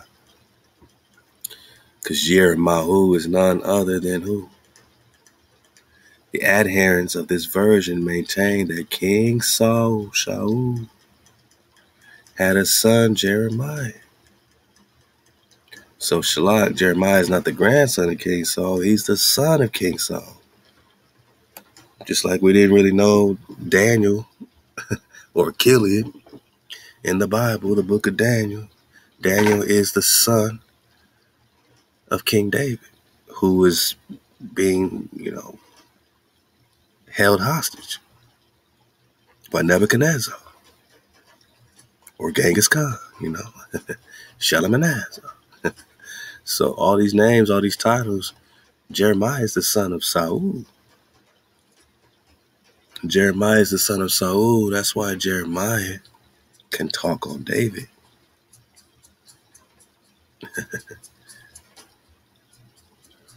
And I totally for the man called. Put the timeline back together, my noggin. So Jeremiah, son of Saul, who also had a son named Afghana. This brought us to the Arab propers and Arab pretenders, and who's speaking Arabic first. And what's this Arab all about? When a rab is just a rabbi, and the rabbi is a law keeper. So the original Arabs are Hebrews. And Afghanistan is a Hebrew nation, because Afghana is the grandson of King Saul. So the Afghanistans, the original Afghanas, are Benjamites. Jeremiah died approximately at the same time as his father Saul. Afghana secured a high position in the rule of King David. So Jeremiah's son is who got a high position in the house of David. I mean, all this close-knit familyness, this is why Jeremiah can talk on David.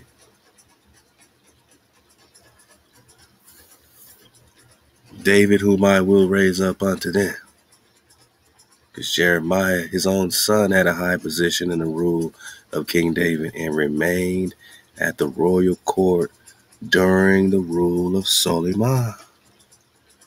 So even David's bond, Solomon, he still kept the code with Saul's heritage. You know what I'm saying? His sons, his grandchildren were still protected because David and obviously David and Jonathan, best friends, protected each other. And Jonathan, son of Saul, is the son we know. And David always swore that he'll always protect Jonathan's peoples, man. You know what I'm saying? And he never really wanted no smoke like that with Saul. It's just that Saul wasn't keeping the code. And then Israel wanted to be delivered, right? And here comes a course correction, right? Here comes a Khan. Here comes David. Afghana had a high position in the house and the rule of King David. He remained at the royal court in the court of David during the rule of Solomon. 400 years later, during the troubles in Israel, the Afghana family resettled in the province of Gur. Now we heard about all that Gur-Khan flow, right? The Gur-Khan. Well, that's connected still to the Afghana family. Now the center of Afghanistan. They stayed here to live and went into trade. With the arrival of Islam. So Islam had to arrive in the Middle East.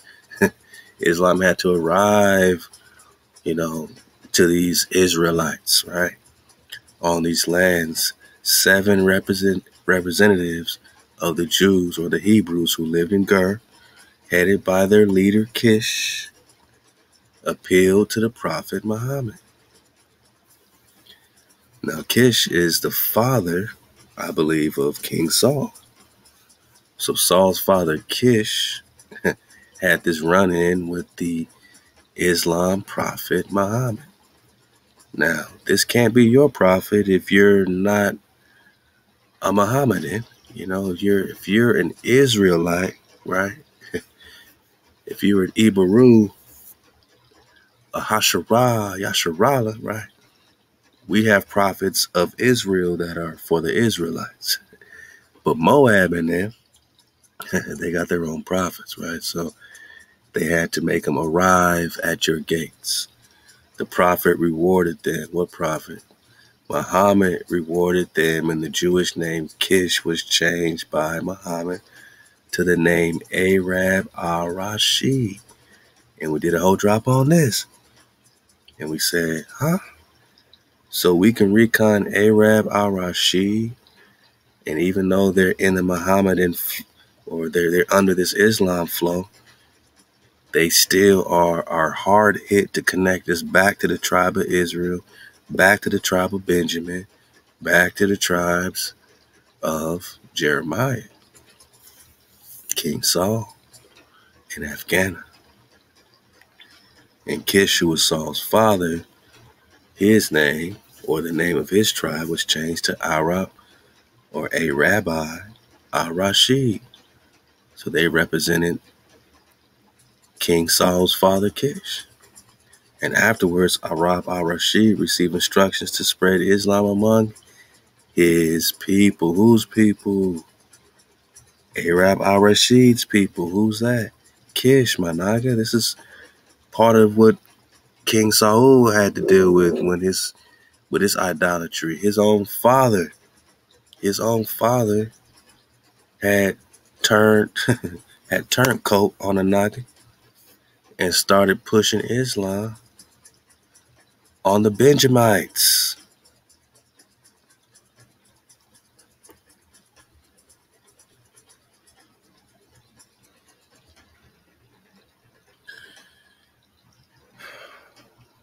You see, it's a more and more war after all. And why would they have to push Islam on Israelites? Why would they have to push Christianity on Israelites? And are they both working together to hijack us and take over the promised land? Is all that one thing? Because they had to spread Christianity and spread Islam. I don't hear them spreading the code, the commandments of HaWah. I don't hear them spreading the Hebrewism. No, they're spreading Judaism, right? The study of Judaism. They're not Judah, they're Jewish, right?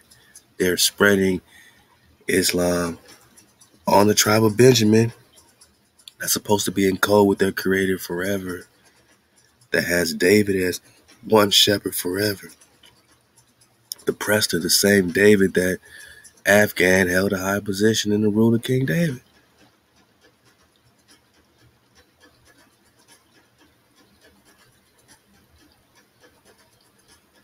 And he remained in the royal court during the rule of Solomon.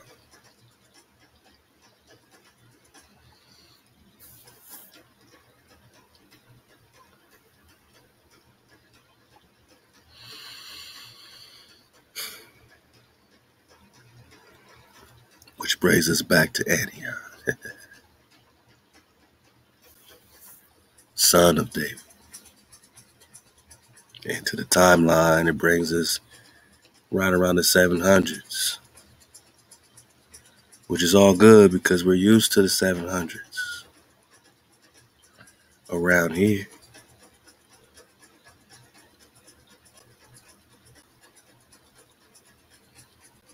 Oh, let's go.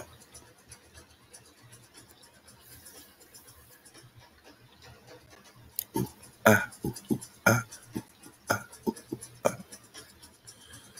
Say it with me, Kalelu. Let's get it. Shalom, let's go. I got y'all. Let me get my high quality H2O. Have you heard of Kalelus? Let's go quickly.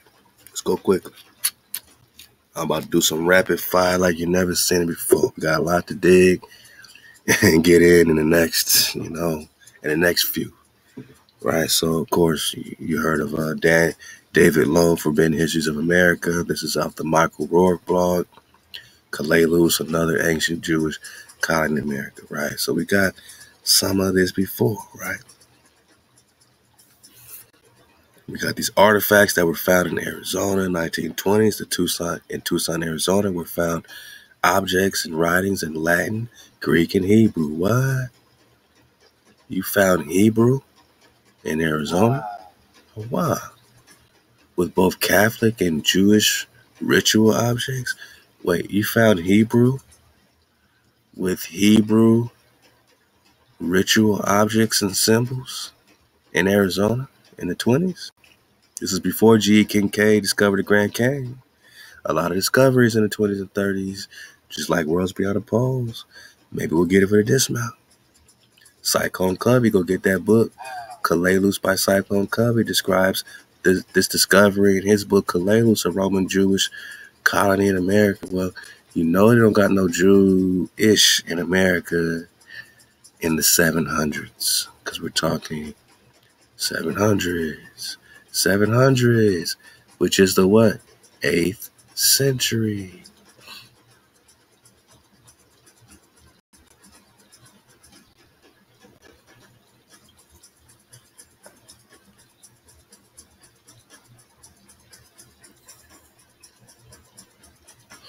Let's stay in the 8th century since they want to stay in the 8th century, boss. And then we're going to skip around like Anatoly Fomenko tells us to, with the 3 major chronological time shifts. Either they're going to shift our history back 333 years, 1,054 years, or 1,778 years. Those are the major chronological time shifts, and there's a bunch of minor ones. So they can shift something back 1,778 years, damn near 1,800 years. That means they can take King David and put him in the BCs. And when you add the 1,000 years back, you might get 8th century. When you add the 1,800 years back, damn, now you're back in the 1600s, man. And it's all happening, right? Now you got the Kumsat. You got everything, right? So Anan, just like Ania, right? Or Hanan or Canaan, son of David. And he said, well, that's not crazy. I know another Hanan, son of David. We're talking 8th century.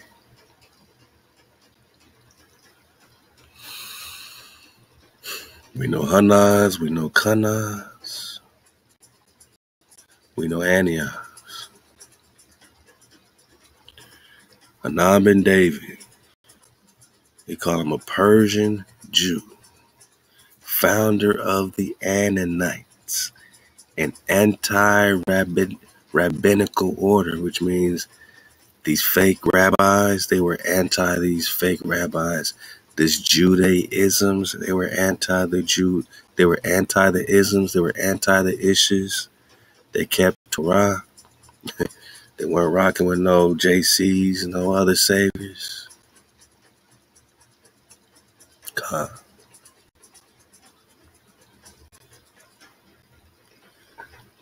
Anan seems to have become prominent in the 760s. Remember that day, 760s CE, when he competed with his younger brother for the office of Exilarch. And then we got all that David Exilarch flow, right? And Roger Chola flow, right? Wave surfers, you already know.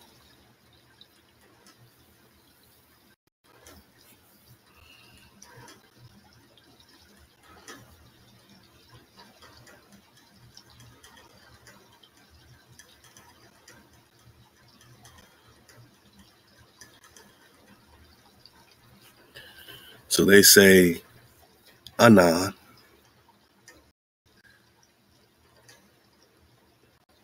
we remember Kana.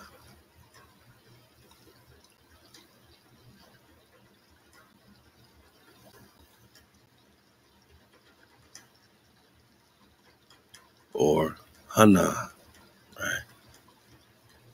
You talking about David, you talking about Prester John. Now you had this Anan ben David, he's battling for the Exilarch. The Exilarch means the leaders during this, exile of the Hebrews. So, which one, right? You're talking about the Prester, who would also be a David. This Prester, he's the husband of Lady Hannah of Babylon.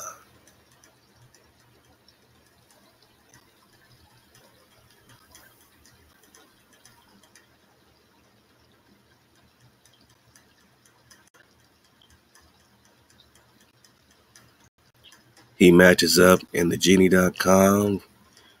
This Prester, this Roger Chola, with David the First, who's also the husband of Hannah. So the Queen Hannah is connecting all the duplicates, phantoms. We're consolidating all this husband of Hannah business because it's a hard hit. This Hannah is a lady Amazon queen, high Amazon queen. You dig? She is Anna. They also say Moses' mother is named Anna, right, in the Quran. Okay. It's Moses David. Advanced way of service. We'll pick that up. Is Moses David. But let's go. I'm just saying. David and Moses combined seem to have a Prester John type of quality. You know what I'm saying? The magic, all that stuff, right? So this David, he's the husband of Hannah. Got it. Okay. Who else we got here? Roger Chola. He's also husband of Lady Hannah. Same Lady Hannah, 1200, same time frame. So, like many other ways we connected it, we see clearly that Prester John is David. And they call him here David the First. Let's see what else we got here.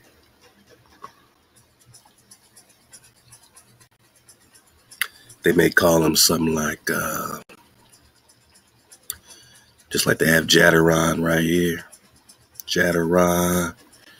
They may call him Prince Jadaron of the islands.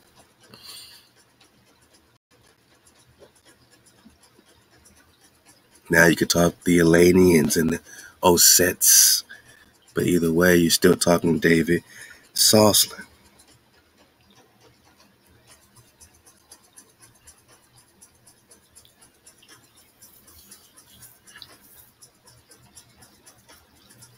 David Soslan is the same David Soslan that this Jadaron here is the father of Axelard David the Sixth Soslan.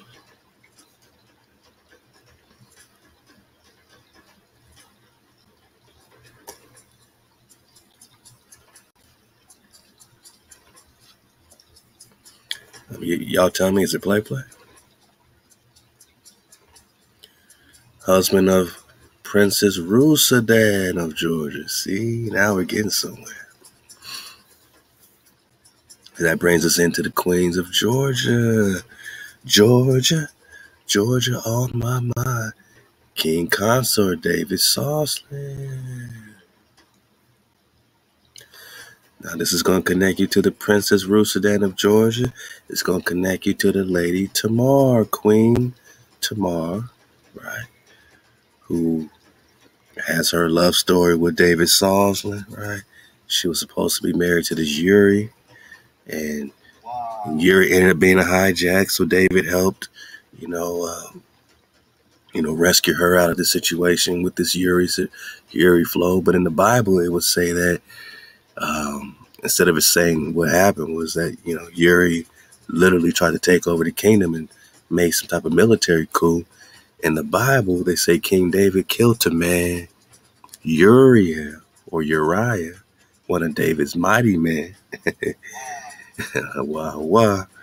And he was this righteous, mighty man that was killed because David was lusting for his woman, Sheba. Now, Sheba's a title. Bathsheba is a title. Ba'at of Sheba, house of Sheba, is this Lady Hannah, is this Princess Rusudan. Or Tamar is also a Sheba. We dug on that. We got links literally calling Tamar Sheba. So, okay. I'm getting excited.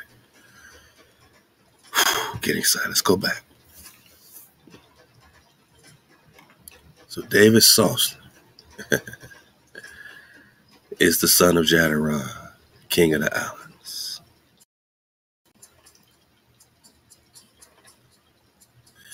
David Soslan is the son of Roger Chola, Jadaron.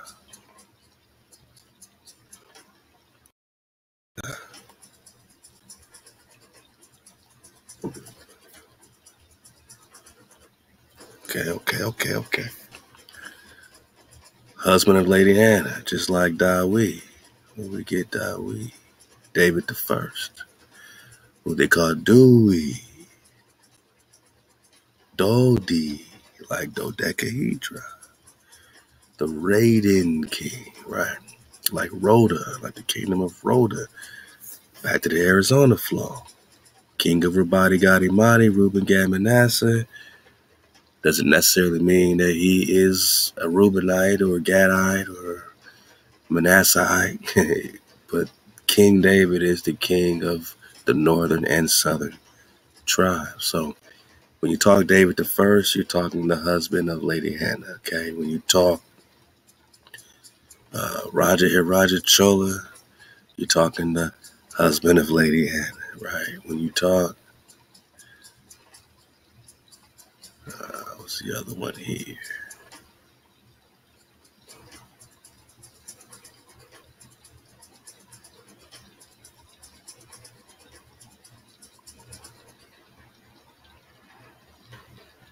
I mean, hard hit after hard hit.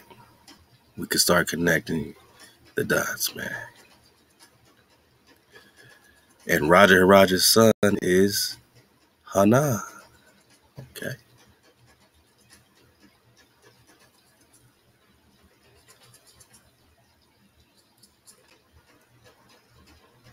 We're going to get back on Allen's. I'm just bringing it to the HANA.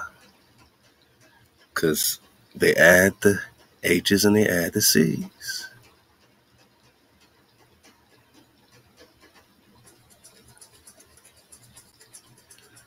Just like this Anan. Anan, just like Anan ben David. Back to the Axilarchs. We're still talking Axilarch. These are all the hard hits in the timeline. Because remember, they talk Persians, right? And here we go. We're still talking Babylon, Persia. Again, 3 major chronological time shifts. They shifted 1,000 years. So you could put the 1,000 years back. Now you're back in the 1200s, right? Now we back in the 1200s. Just like David the First, 1200. Just like Hanan's father. And right here, 1222. Roger and Roger.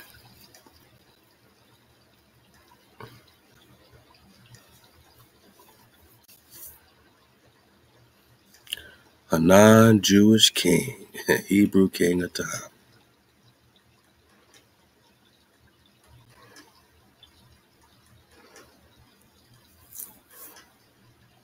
Anani, let's get it bigger. So it can be Anan or Anani, Hana, right? Or Kana. And that's when we said again and again and again. Repetition breaks the spell. Choose your Canaan. We're still talking Exilarchs. Hebrew Khans, Nathan ben Canaan, right? It's the same as Anion. It's the same as Hanan Manak. It's the same Anan ben David.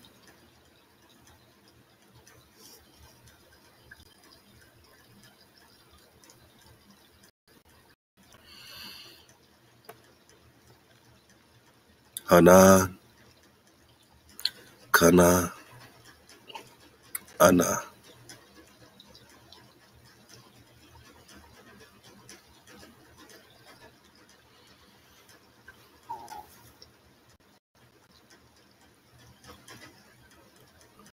Ana, Hana, Manak, son of Prester John, is Anion.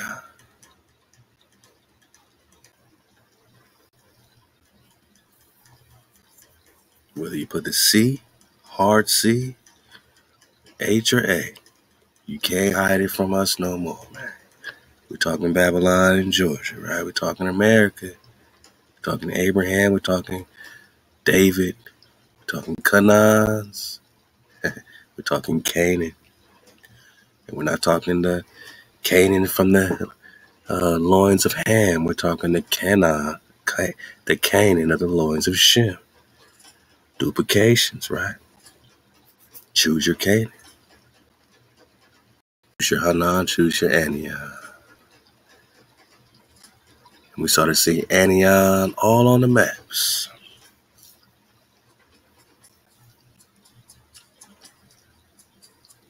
Anion Regnum Map California.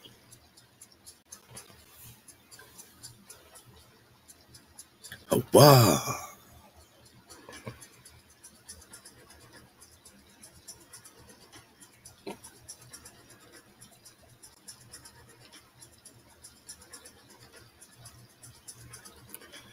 When you see Anion, you see Quivera. Quivera's Keber. So they spell it with a Q or a K. We got Keber, Quivera.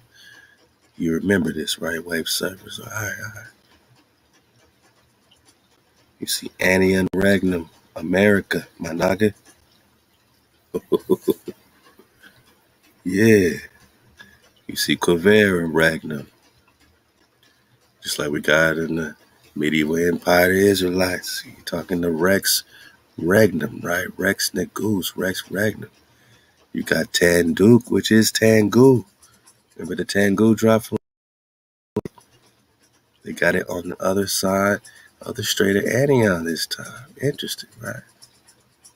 But Tanduk is Tangu, same thing. So where's the Prester sitting? Over here, over there, either way. He's holding down Anion, which they turned later to Arnon, and researched the importance of the Arnon River and the boundaries of Moab and them. You see the importance of the Strait of Arnon, or Anion.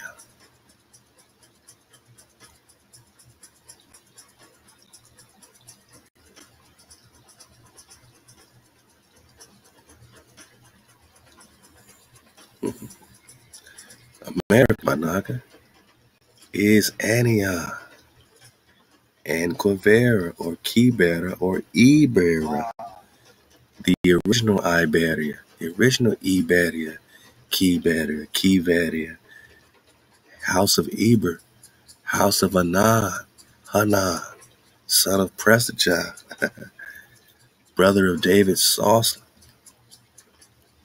on the maps. Let's go.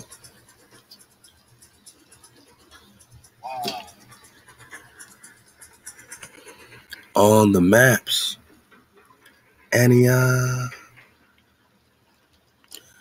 One letter rule, right?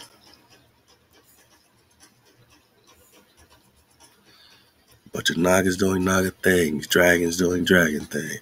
Strait of Anion. This is off the coast of California, all the way up to the Bering Strait situation. Right? Quiveria, again, is Kiveria, or Heber, Eber,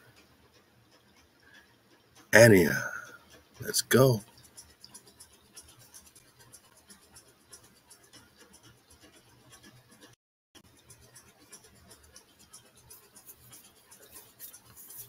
Anion, David Rumsey map collection. We're just lining all our anions up right quick. So, just maps, man. 1500s maps, 14, whatever we're getting. But when we zoom in, North and South America, and again, there ain't no cap on Antarctica's chest bone. You don't see no ice. No ice, no ice. And outside that wall with no ice, but nice birds and animals.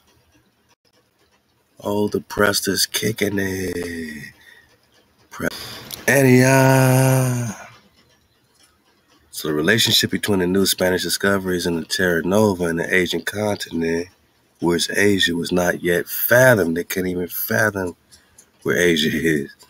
But all of Marco Polo's kingdoms were placed close at hand in the Northwest, ready to be absorbed by forthcoming expeditions, developing the idea a little further.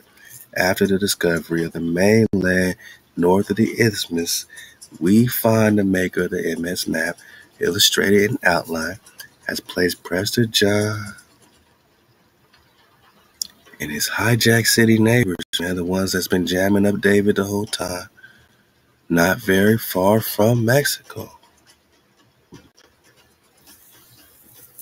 It's talking about 1530s.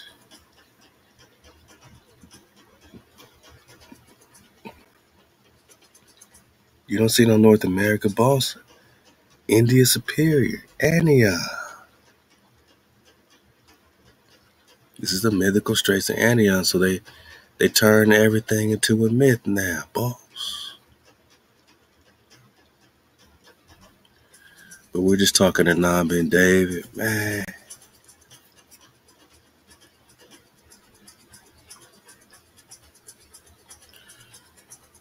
We're talking 700s. We're talking 8th century.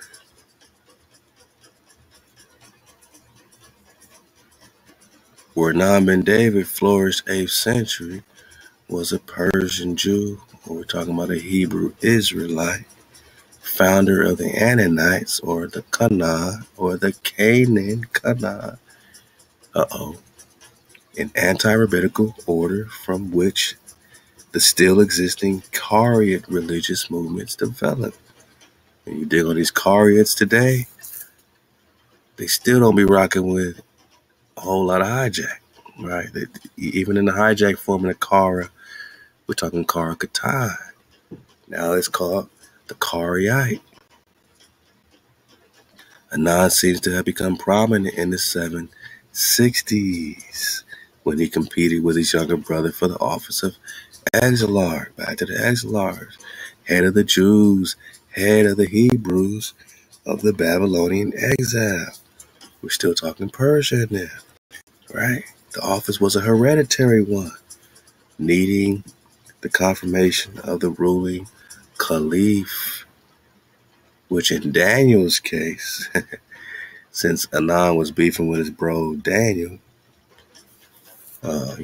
in history, the ruling caliph would have been Nebuchadnezzar. And Nebuchadnezzar gave Daniel the title Exarch and made him a high station, but the tribe didn't really respect that because they didn't respect no ruling caliph. They only saw HaWah as their ruler, right? So they said, nah, man, you can't appoint our rulers for us, hijack. King of Babylon, Nebuchadnezzar, you can't tell us who our ruler is. So although Daniel was rightfully raised to a high station because he's the son of David, but the other, members of the tribe outside that were still in the streets, they had their own exarch, right? So this became this competition. Wow. Because, Anan failed to obtain the confirmation from Nebuchadnezzar, let's just say, right? So he therefore declared himself anti-exarch. Dang. An action that caused him to be jailed by the civil authorities. Well, who's that? That's the rulers of Babylon, right?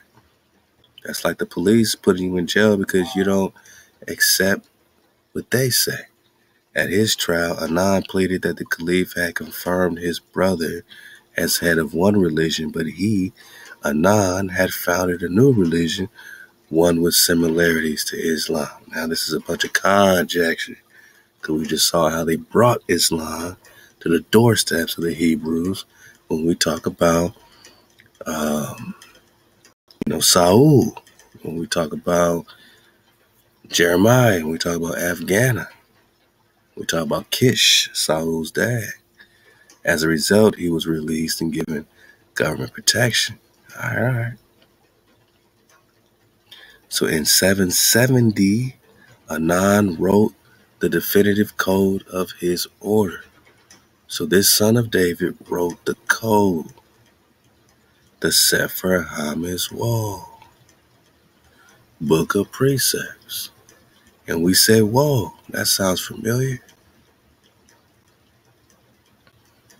The Sefer HaMitzvot. Yeah.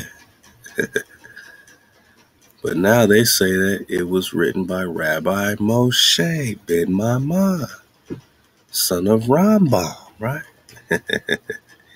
Which sounds like Amram. Moses' dad is Amram. Okay. And this Moshe is the son of Rambam. Okay. And he wrote the code. And this is like he wrote it in the 1200s. And David's Bon Anan wrote it in the 700s. And it's back to the chronological time shifts. And it also gives us another hard hit as to, is Moses Dawid? Or do all these Khans just write their own version of the code, or have to write the code to prove that they're real Khans? You know, you tell me. But I mean, just looking at it, you got Anan ben David, right? Founder of the Kariot, or we just talking Kara Kata, Ananites.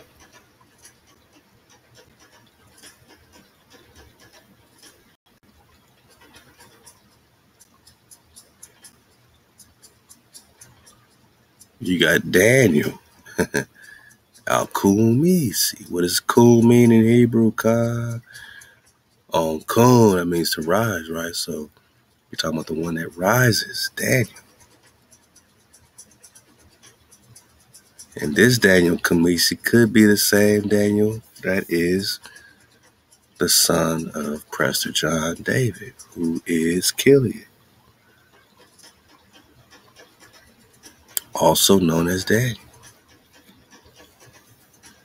second son of David, king of Israel, who is one of the 4 ancient Israelites who died without any sin, man. Benjamin, Jesse, who is David's dad, and Amram, which is Moses' dad. But now we want to talk Rambam, right? Because that's Maimonides' pops. And when you get to Moses Maimonides, you get a whole drop on Moses Maimonides, right? We did a drop called The Three Moseses. Remember that? Sephardic, Spanish origin. All right. Lived and worked in Egypt. His Hebrew name was Moshe. Ooh, best dismount of all time. Okay. And apparently he wrote the code.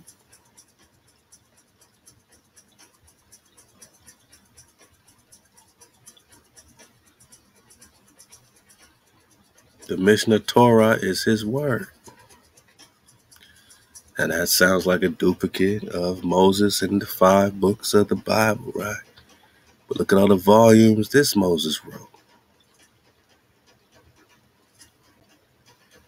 All these books, Sephers, all these books, cleanliness, offerings, divine service, seed, separation, holiness, women, times, love, knowledge, acquisition, righteousness, rights, judgments, cleanliness, injuries.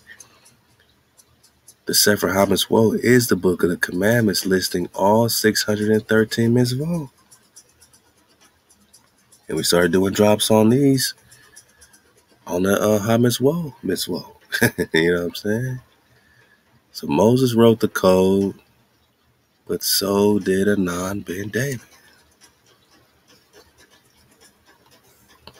founder of the Kara, South Carolina, North Carolina, 7th century, 800s.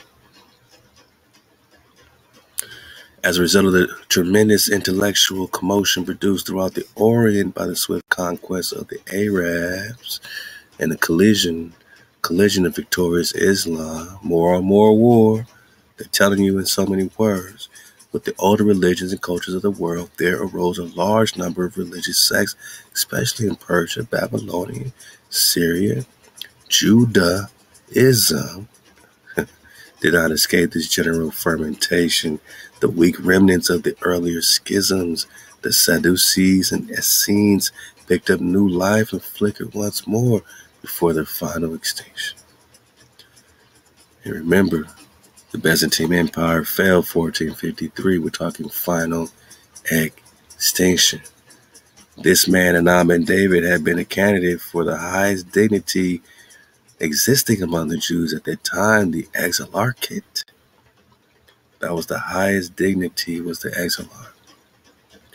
So all that David Sawson flow, all these exilarchs, that's the highest dignity.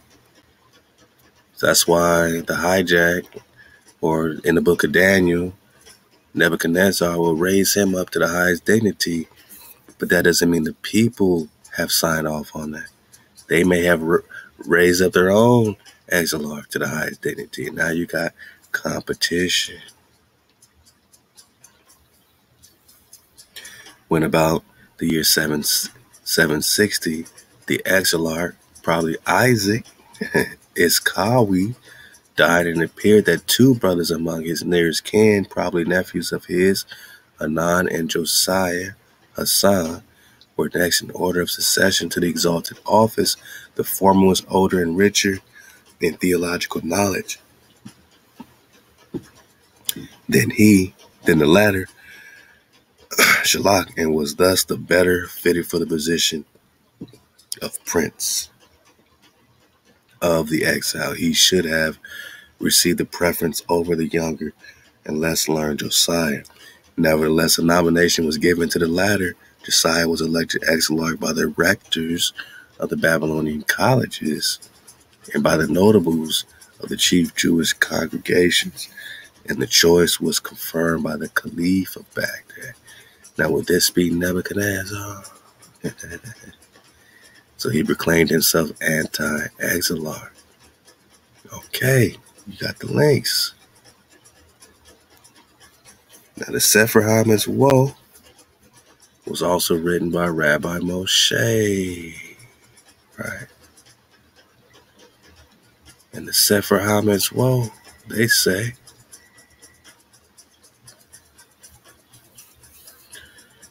was also written by Hanan. Wow. Halal HaWah.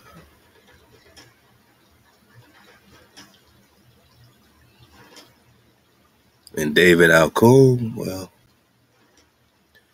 Al-Kumi's attitude to Hanan ben David, right?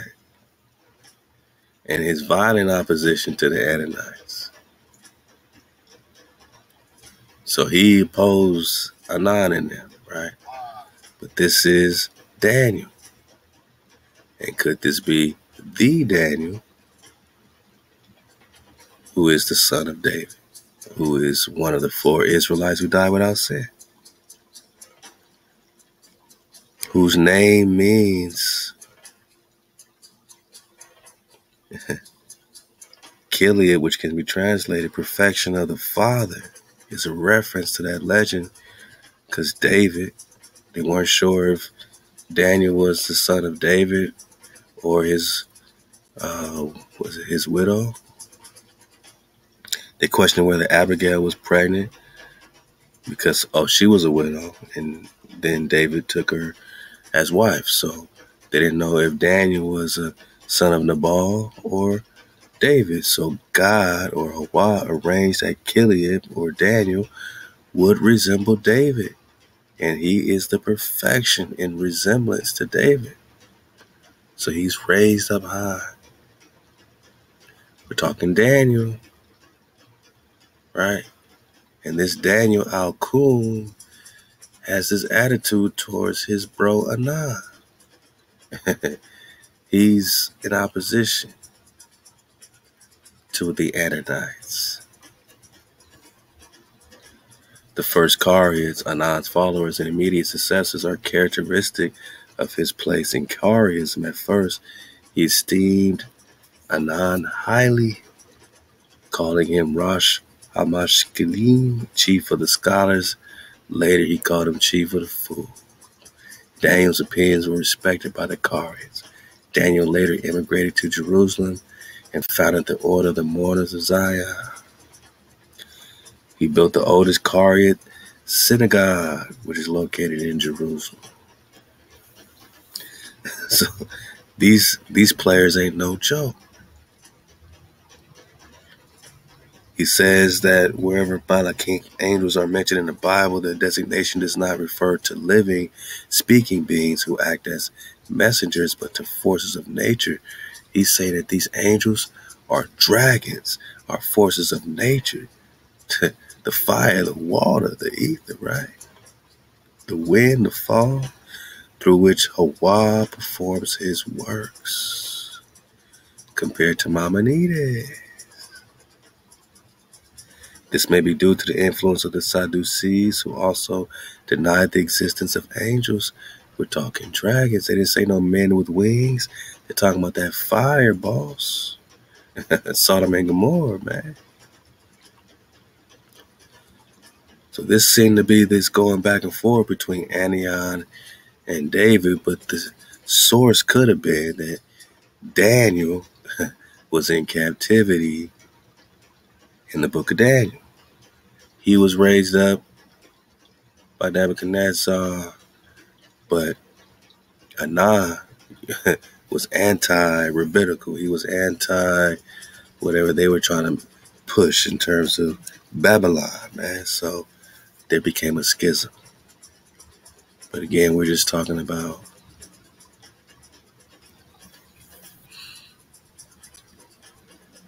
(770) when Anan wrote the code of his order, Sefer HaMitzvot. And like we were just saying, what does the 770 have to do with this,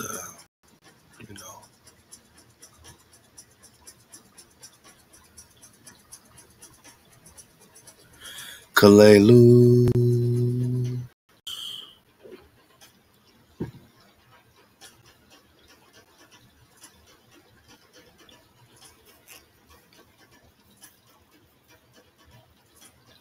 Yeah. We're still talking Exilarchs, and we're still talking Babylon, right? Okay. And the Catholicism is Cathay, and the Cathay means pure land, or Cateo, right? India Superior. Kalelus artifacts from Tucson. The Kalelus records speak of Theodorus as the leader of many peoples who leave the Roman lands for Kalelus in 775 AD. Covey and others believe that Theodorus is a Hebrew, not Jewish, Hebrew leader in the city of Rome. We're talking Rimon, pomegranate, Rimani. However, this is too literal reading in the term Rome. Wanaga, we're talking 775 AD. We're talking 770 AD, 760 CE.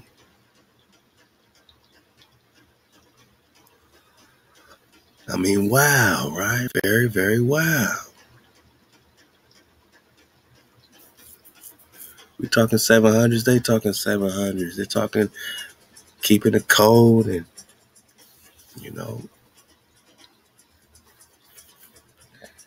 the writing of the code.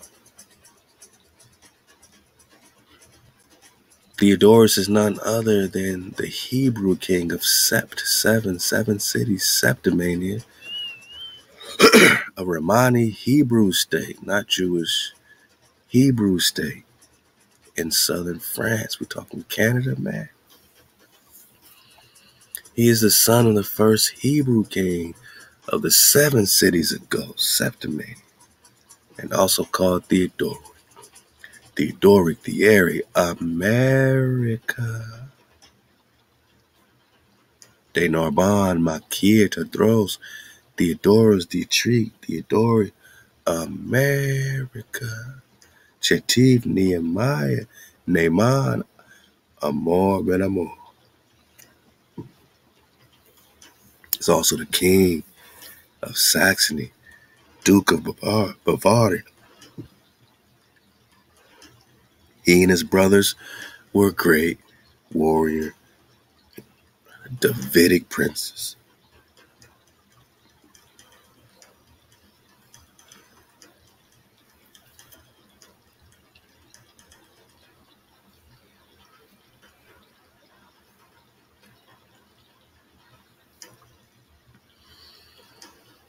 So you got the Davidic princesses popping off in 700s in Kalelu's America, my naga. You got Davidic princesses popping off. When you talk Ananites and Exarchs. And they're writing the code at the same time. Sefer HaMitzvot, Book of Precepts, Book of the Commandments.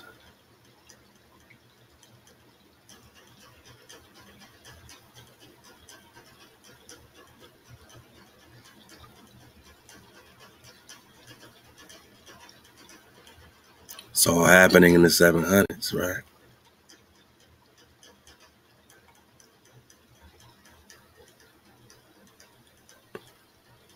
His book, Sefer HaMitzvot, the Book of Precepts, which occupied him for several years, Shalom, and which was published around 770.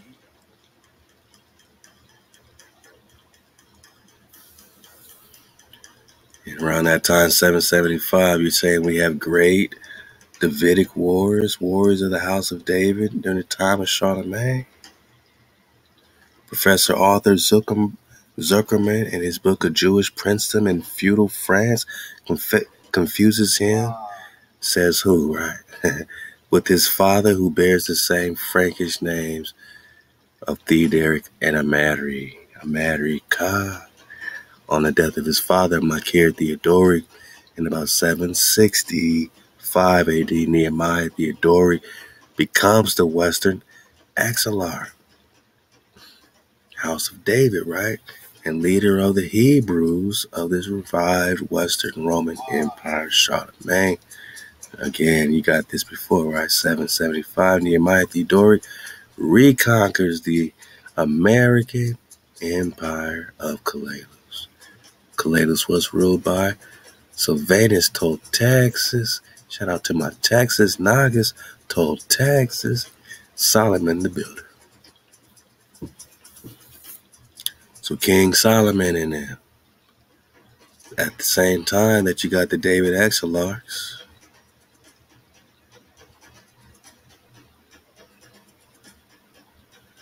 who was the brother of HANA or Antioch.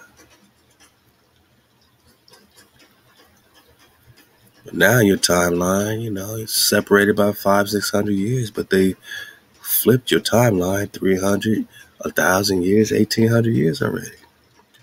So now you're back in the 1200s with David Soslan. Babylonian. How long has this Babylonian period lasted? And he's the brother of Solomon I. Is this Sylvanus till Texas? Is this Solomon the Builder? Hereditary ruler of the former Hebrew-ruled Rimmon, Pomegranate, Hebrew Promised Land, colony, or we're saying Promised Land. Kalelos was founded in the 1st century BC by the Babylonian exarch known as Sylvanus Obal, or Brabo, which is where they're getting the Barbar. Because Solomon II, Babylonian exarch, Nasir Mar, ruler of Sumer, Sumerset, great Remani Hebrew ruler, soldier, ancestor of the Swan, Barbar, Hebrew word of the day. Barbar, Hebrew word of the day. Also had a fleet of trading vessels, a fleet of ships known as the ships of Solomon in 775, boss. Or the swan boats. These ships are shaped like a swan with its sails like the wings of a beautiful gliding white swan.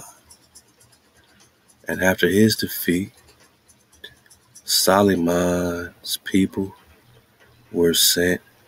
These royals were sent to Europe, man. Now you got these Hebrew rulers in Europe that are now getting booted back to America in 1492 when the Moors are being expelled from Spain. No, the Hebrews, the Swans are being expelled. The Barbars are being expelled. Now you got us as coming off of boats from Africa now. Naga, we're just talking about the Olmecs in America. ThaWaDa, Ogir, Sylvana, Sylvanus, Bravo, or Barbar, the Swan, the Sylvanus Swan, Kalalus, American Empire, 775. I can't make this stuff up.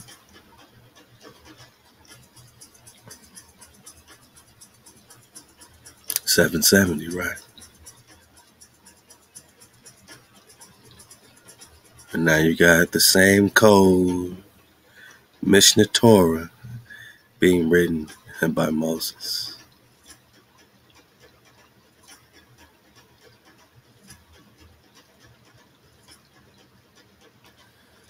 Ben Maimon, or Rambam, or Amram, son of Amram. Uh-oh.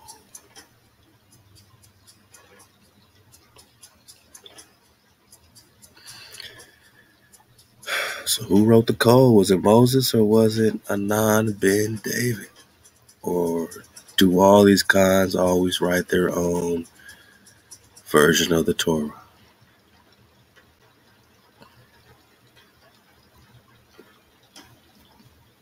Best dismount of all time. Let's go. Rabbi Moshe and Jeannie pops up. Maimonides, Rambam, right? 1138. The Prester John letter was written in 1165, 12th century. So this Moses is in Egypt, just like that Moses? That's crazy. I said, that's crazy. Solomon, or Sylvanus Texas. And he's husband of an Amazon queen, Labana, queen of Rubati, Gadi, and Madi. Brother of Hanan or Antioch, right? Son of Prester John. Let's go. Then the Hanan is the Antioch, is the Canaan. And the Antioch is everywhere. In America, because remember, we were just talking about the empire. Kalalus.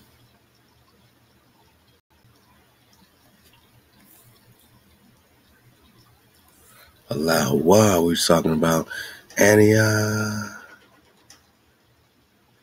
I said, we just talking about Antioch.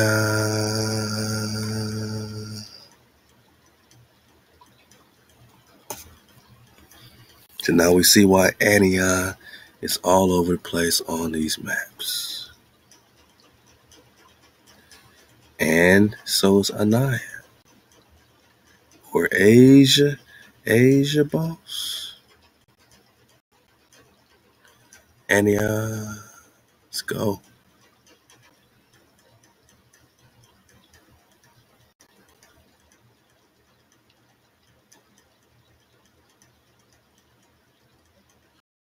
Halal HaWah. Will David rule again?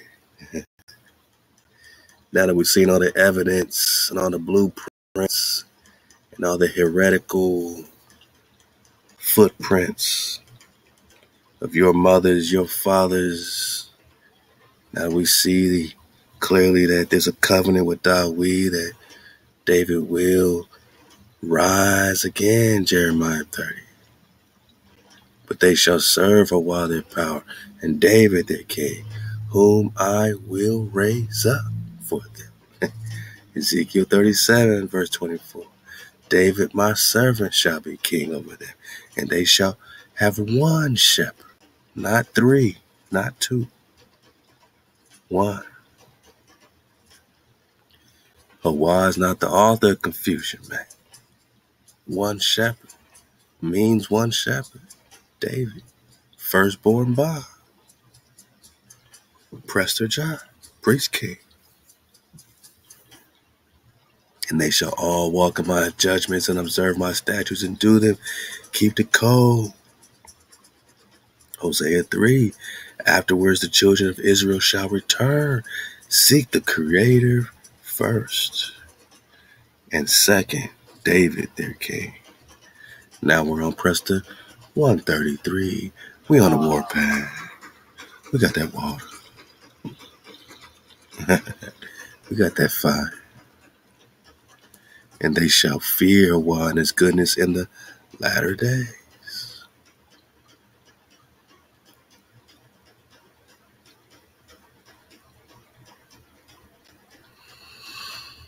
HAWah.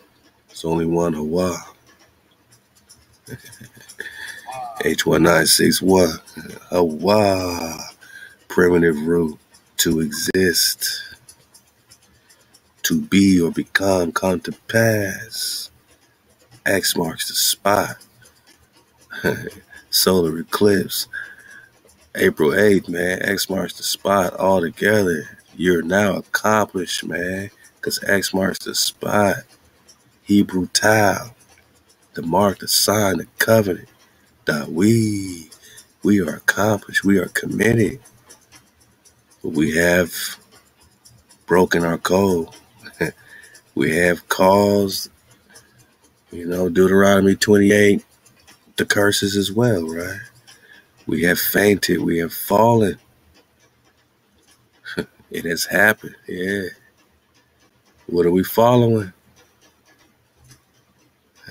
That towel lets you know. Pertain. Have you quit on oneself? Have you been out of code? What does HAWah require? And again, the towel marks the spot. And this is what they turned into, what they say, Jehovah now. Yah. But before they put that Yah on it, we already see that they had the Wah or Vav, right? And they turned the Wahs into the Vavs in the Hebrew. We got it. Let's go.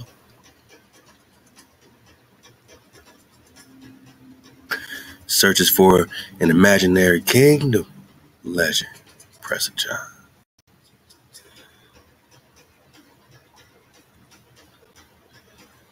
For the dismount by Lev Nikolaevich Gumilev.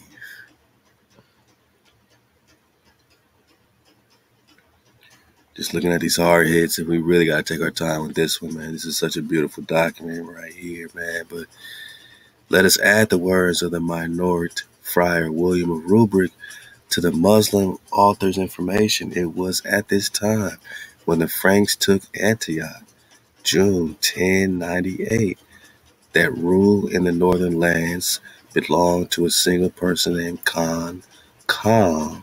Two words have been confused, Khan and Kam, i.e. soothsayer or magi or priest. This Khan, let's get it, man. This Khan was a Kara Katai. So this is what they turn into the Karaism. Karaism, right? And the Karaites.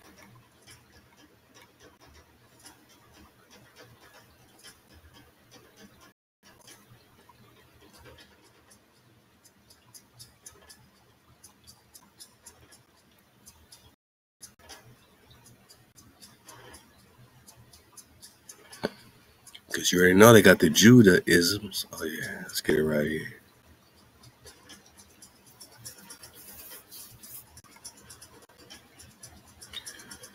But this Karaite came out the Kara Katai.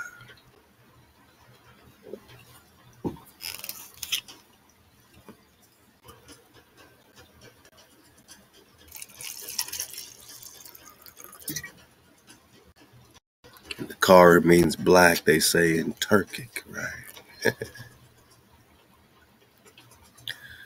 But did you know the Kara could also be spelled with a Q? And this reminds me of the Quran, right? I'm saying all this has Hebrew roots, man, right? The Qumran, the Kara, to read. We also know what it means, black in Turkic, man. So Hebrew religious movement that repudiated oral tradition as a source of divine law and defended the Hebrew Bible as the sole authentic font of the religious doctrine and practice. So they only rock with the Tanakh. They didn't rock with no New Test, and dismissing the Talmud as a man-made law substituted for the God-given Torah. They only rock with the Torah. Karaism set itself in direct opposition to rabbinic Judaism. So these are the founders of the Karaites. Yeah. We're just saying that these are the tribe of the Kara Katai.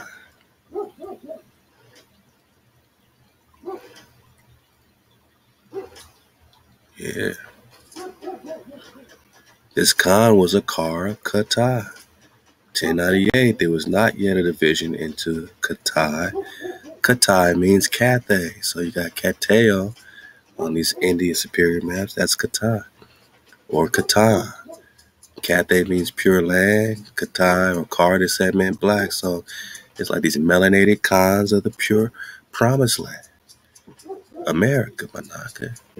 American Empire, right? Sylvanus Texas, Kara Katai, the 13th century author, is modernizing these Katai. Kara Katai lived in certain hills through which I passed. He went by one of the three passes between the western and the internal parts of Middle Asia. Where's Asia?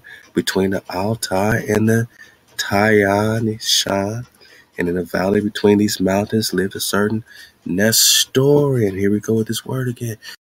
Nestorian pastor, a powerful man holding sway over the people called Naaman and belonging to the Nestorian Christians.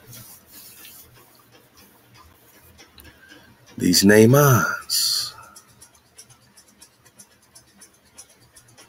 Naaman.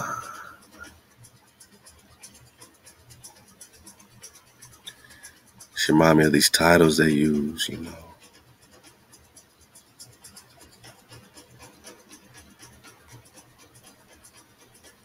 Naaman, right? I knew I saw it somewhere. Theodorus is also Naaman, right? Okay.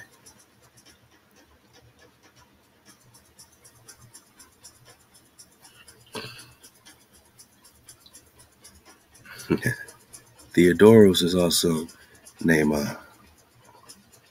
Nestorian pastor, powerful man, holding sway over the people called Naaman, belonging to the Nestorians, hijacked city. They're not Christians, we know that, but they're calling them Nestorians. Western de Zagara, the region of the Kara, Khatan, Gur, Khan, remember the people of Gur in the medieval empire book, are still Israel. Khan, Yellow Dashi is described on the death of Khan. This Nestorian, right, not Christian, Nestorian proclaimed himself a king, and the Nestorians called him King John, saying 10 times more about him than was consistent with the truth. This is how the Nestorians behave who arrive from those countries. They create great speeches from nothing. Sound like somebody trying to hate on the Nestorians.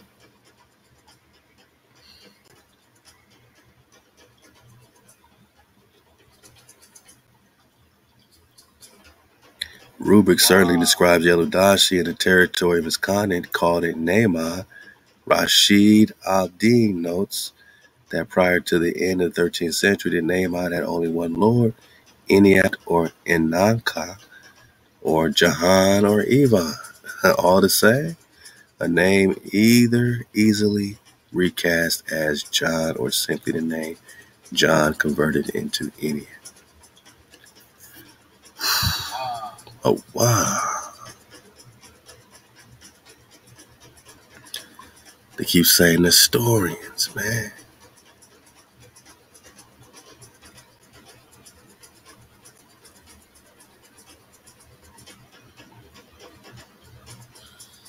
What's the title of Nestor? You know, shout out to the Con Zion Marley, man, Lauren Hill, you know what I mean?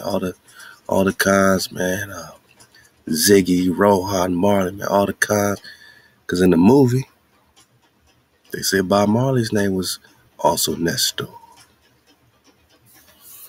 And Nestor is a name for an old king renowned for wise counsel.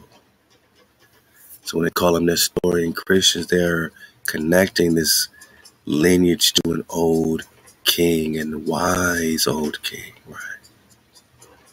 That's how you dodge the hijack. We're just talking wise old kings when we're talking Nestorian, and all that stuff. Let's keep going. Best dismount of all time. We know Columbus came here looking for the Ka.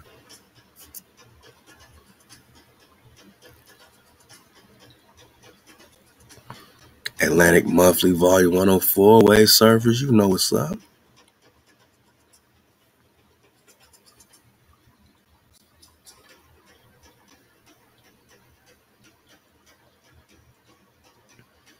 Cathay, right, is Katai.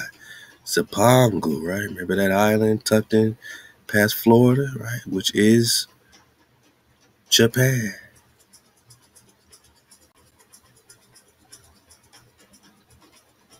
Kapangu is Japan.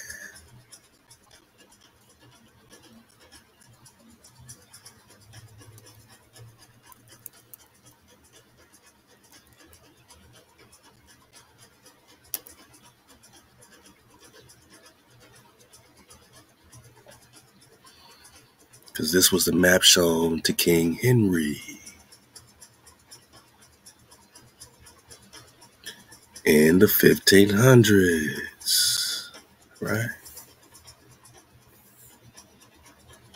Showed to King Henry VII in the year 1500s. This is the map of America and the way to China. How can it be the map of America and the way to China, as men believed it to be?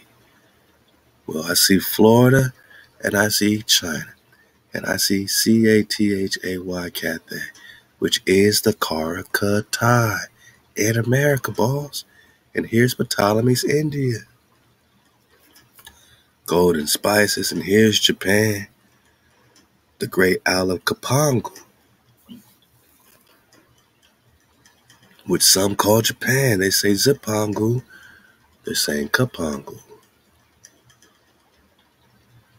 Cathay and Zipangu is Kapangu. A week before he lands at Guadalajara, Columbus' opinions that the Pizan suggested to steer southwest is not made with respect to Kapangu or Japan, the real Japan. 2 days after the discovery, he feels he must go on to try and find Kapangu, and when he reaches Cuba, he believes it from the signs the Indians make to be this very land. So he believed when he reached Cuba that he was in Kapangu,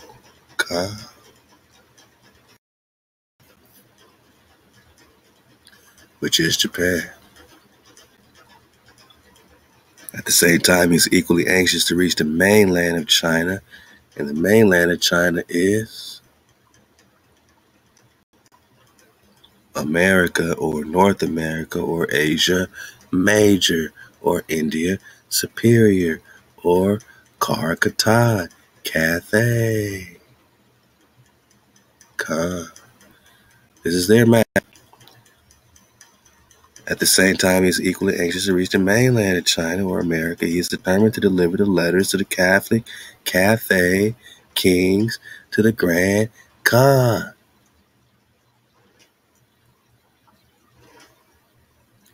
And this is the Great Khan of China in Cathay, America, next to Florida. What would Florida have to do with the Great Khan of China and Cathay? And the Fountain of Youth? We just talking Prester John. So he wanted to deliver these letters to the Cathay kings, to the Grand Khan. Now so hopeless an anachronism. With this said Grand Khan, he gathers from the natives. The Cuban monarch was now at war. The Khan's great ships, he understood, came to Cuba, 10 days' journey from the Chinese mainland. We say, well, that Cuba ain't no 10 days from China. But this Cuba is 10 days on the boat, maybe from China mainland. This could be a 10-day ride from China Cathay.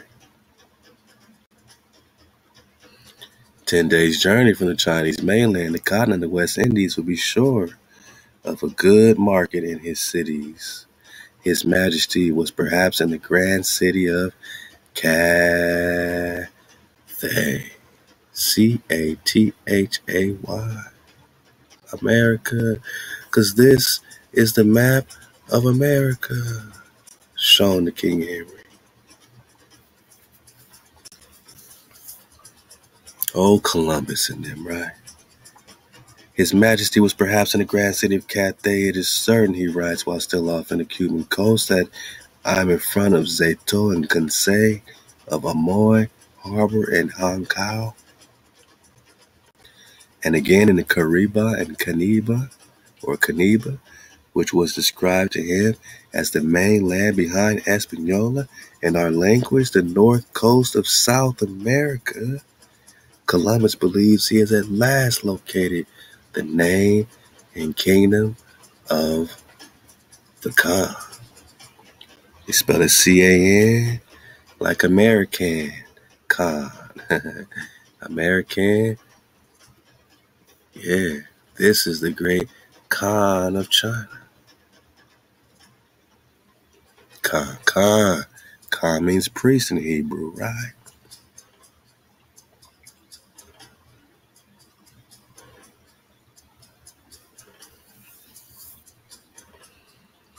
They don't know where. Where. You know, they hide our orientation, right? They say we from Africa, boss. As if all of Alma's body is anything other than melanin all throughout. And these indigenous didn't say they were from one area. You know, they were from the lands they were found on, right? And who's to say this large landmass, which is way bigger than what we consider America, yada yada. It's not still there, and it's not still the motherland when we talk Moo. And all this is connected to California, Mount Shasta, the vortexes, and all this right here. The Strait of Anion right here, my nugget. The Strait of Anion.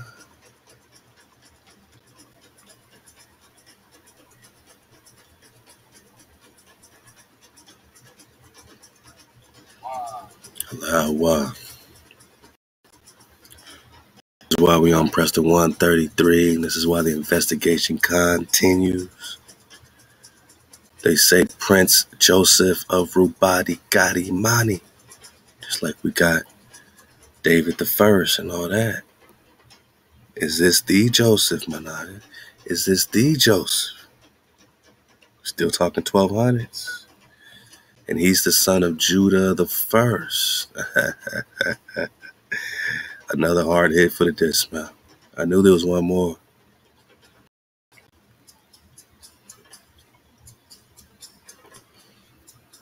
And Judah the First, well,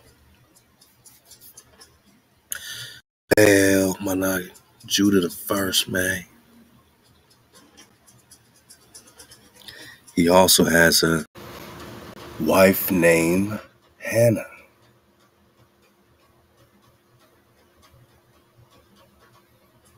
Now you got Princess Hannah of Tehama, Manak,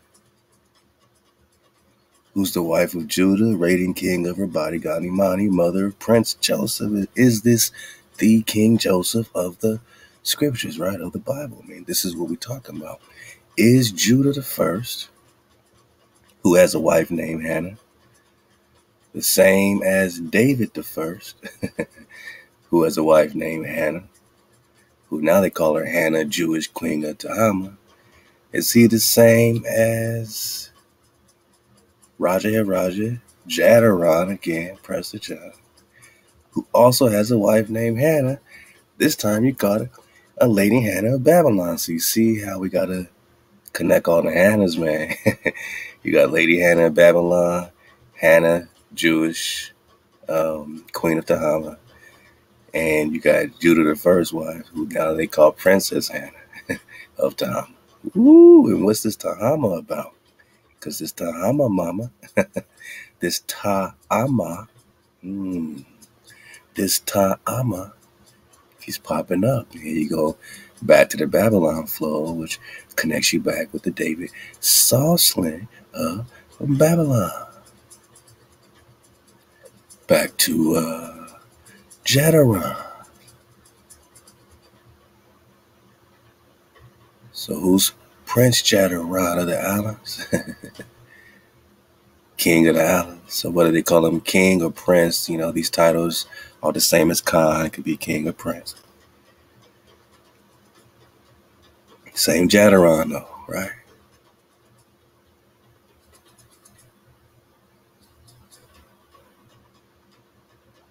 Same Jadaron.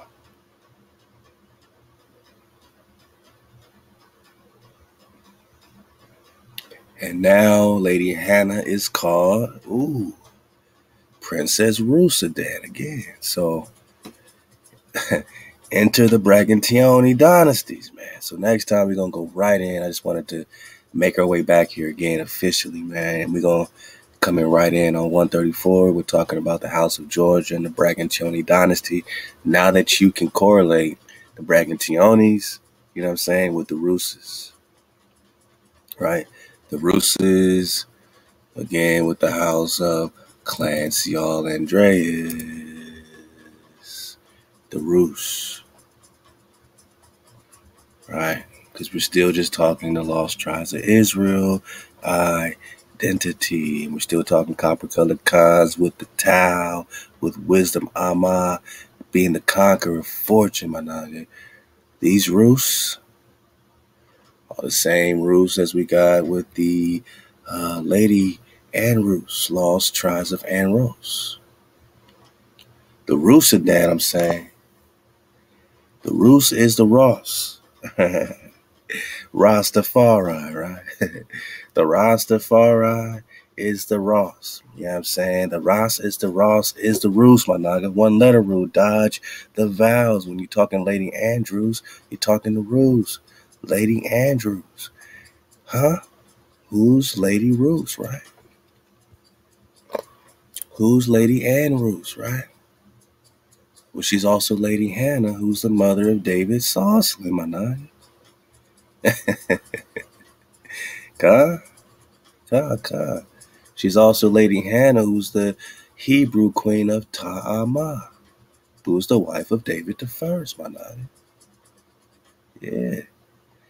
I said she's Lady Hannah of Babylon now, right? Because these are all the Jews or Hebrews during this Persian and Babylonian situation, captivity. And this Lady Hannah of Babylon is the mother of Solomon and David. David Soslan. So what's the difference between this David Soslan of Babylon and this David Soslan? And just like we'll get on the House of Georgia, right? And Georgia on my mind, we got to go back in Queen Tamar. Because they're calling this David Soslan King Consort, which means that Lady Rus at this time, she got the Khan. Ooh. I mean, if you're King Consort, that That means, either wifey got the Khan or you're ruling, like you're co-ruling, you know what I'm saying? And that seems to be the plausible case with these Presters and these these Amazon queens, these Amazon high queens. And this is what we got before with this Ossetia situation. The Ossetia situation. And we say, who's the Ossets, right? Who are these Ossetians? Because when you get into the islands, this is what we're talking about. Khan of the islands.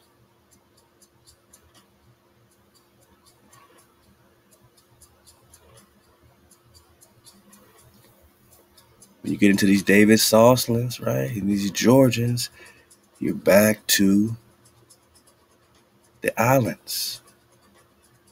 I can't make this stuff up, man. And the islands are going to connect you with the Ossetians. And the Ossetians are going to connect you with this Georgian Ossetian conflict of Alania. This is all stuff we got to, track down in 134. It's going to connect you with the Sarmatian flow. The Sarmatian flow is going to connect you directly, Managi, with the Amazon flow. The Scythian Amazon. And again, the Scythian comes from the Scotia. The Scotia comes from Princess Scotia, right? And all these Scotias connect directly back with the lost tribes of the Ross, of the Rus, of Lady Anne Rose. It's going to connect you with Princess Scotia of Egypt. King Aramon and Princess Tamar, my noggin. Uh-oh. So the Scots are the Scotia. The Scots are the Scotia, which is why they say Scottish, right? But you can see clearly that the Scots are connected with the Princess Scotia, which is connected with the Princess Tamar. And all of them are connected with the kings and queens in the house of Jerusalem. St. Andrew and the kindred of the kings of Jerusalem,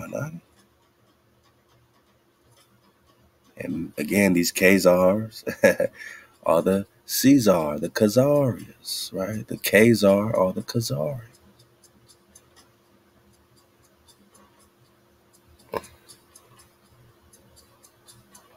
Back to becoming Christian, the conversion of the Roman Cappadocia, because they had to create this Christianity to make sure that Moses or Mosat became a intriguing primal ancestor, man. Became a lost memory, a fragment of an abandoned past, a casualty of the adoption of Greek mythology, the imposition of Roman rule, or hijack. Who's the Roman emperor? Who's the Roman emperor? Black ass King Charles. So it's the more and more war that put this into mythos, that turned this into a forgotten fragment of the abandoned past that made Moses the founder meaningless, my nigga. That made him obscure. Through a swerve in this, Moses became Mazaka. But he's an intriguing primal ancestor. But now he's completely obscure. He was an intriguing primal ancestor.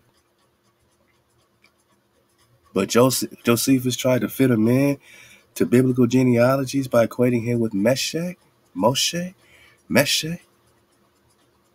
So he just put him in the biblical timelines, like hiding this fact that this Moses is going to connect in the real timeline with Cappadocia, with Mazaka, or Khazaria.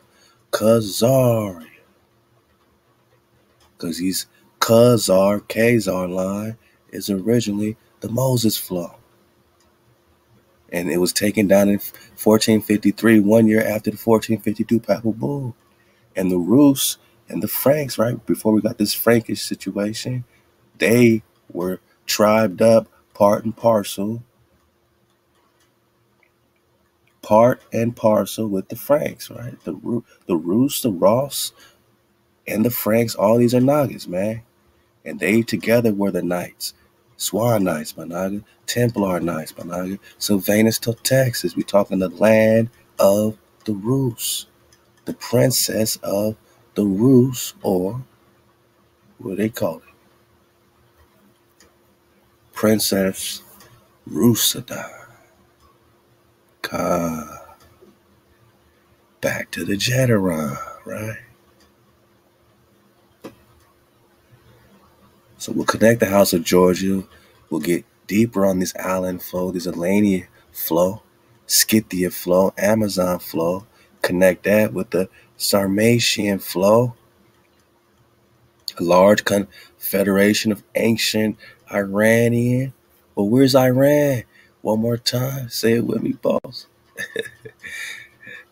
Oh, we're gonna get the world's beyond the post, man. Say it with me, boss. Hyboria. Hyboria. Where's Iranistan, right? Iranistan. Iranistan is Persia. Originally connected with big old South America here. Right on top of the Thoth Amon spell barrier, my nigga.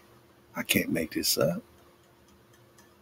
So when they talk Iranistan and all this Iranian situation, yeah. Now we can get it when we talk islands, right? When we talk Amazons, or when we talk Sarmatians, that they're bringing in this Iranistan, which was once a part of South America. Now we can connect it with the Amazons, because we're talking South America, boss. Back to the Jetteron. Ooh-wee. Hey, it's easy work when you're surfing away. So what's up with this Jetteron? So when we look at this Jetteron, King of the Islands, and we look back at these islands and, having to do with this Ossetia situation and all that, right? This Ossetia connects directly with the islands, and it connects directly with the Sarmatians, and these Sarmatians connect directly with the Amazon Queen.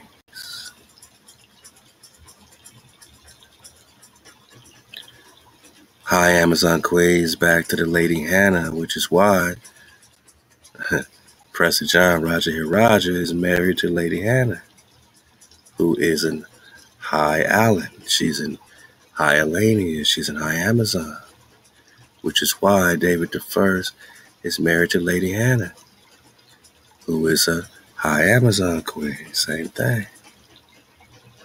Which is why Judah I is married to Lady HANA.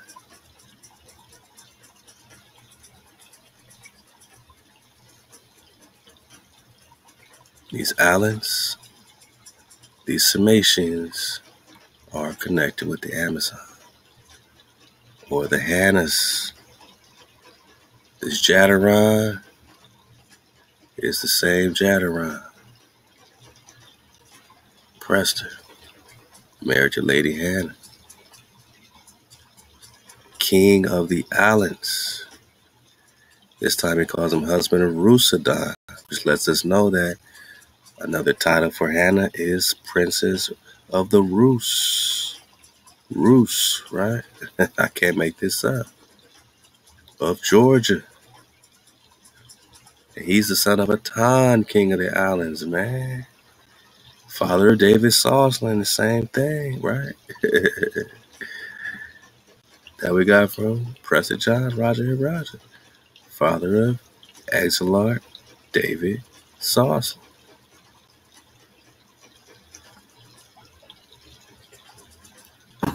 Oh, wow. So this Jetteron, right, with Rusudan, King of the Islands. And we see it all connected.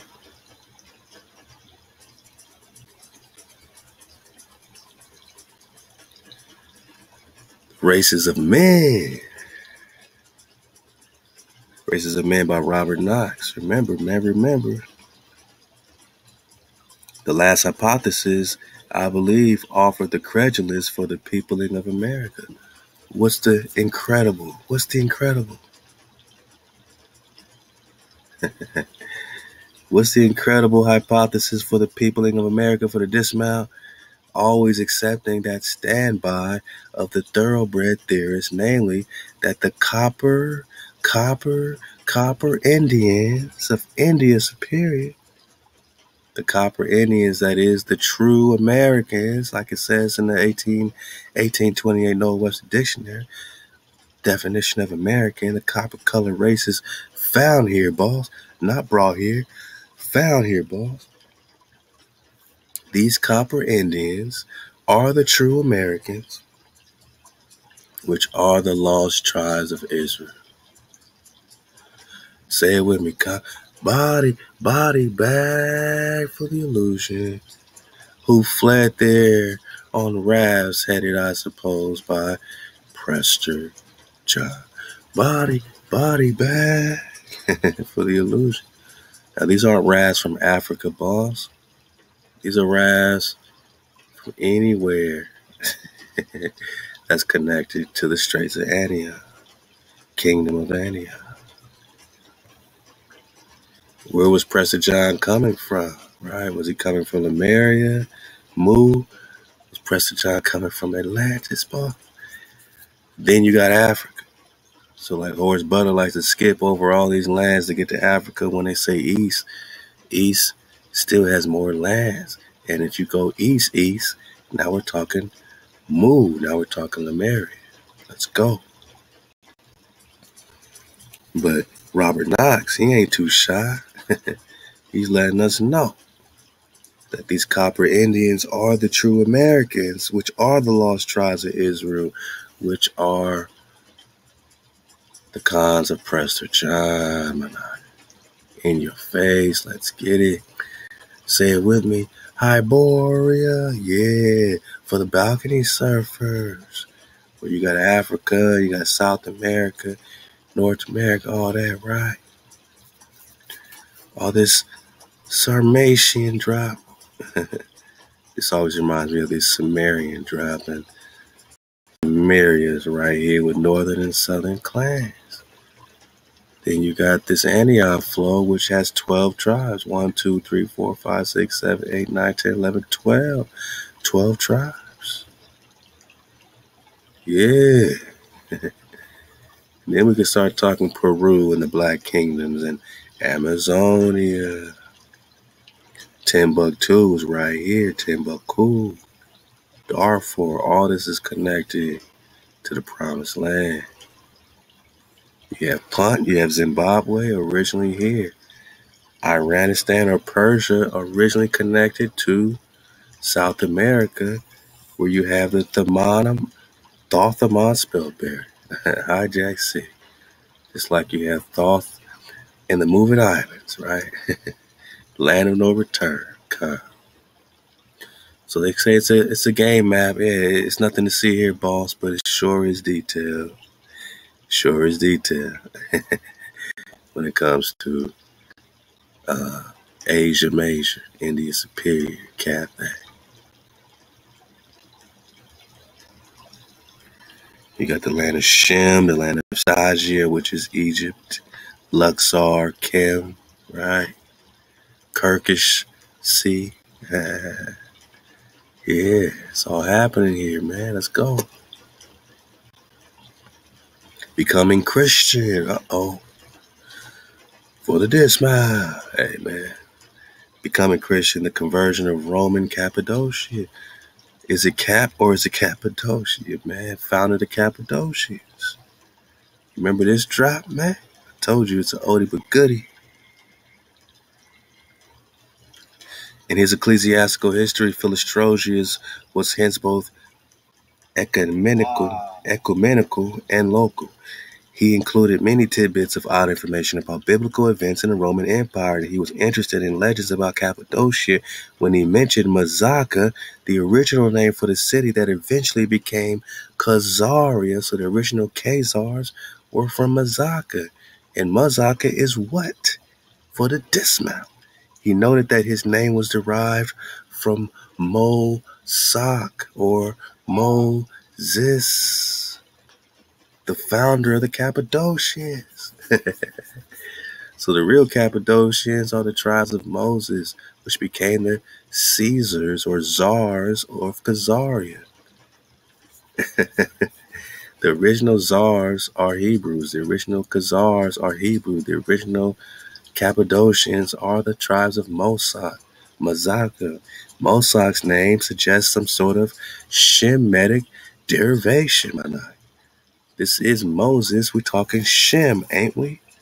And his reputation as the founder of the Cappadocians seems to hint at a foundational legend for the region that was older than the adaptation of Greek myths. So before you had Atlantean myths, you got foundational legend.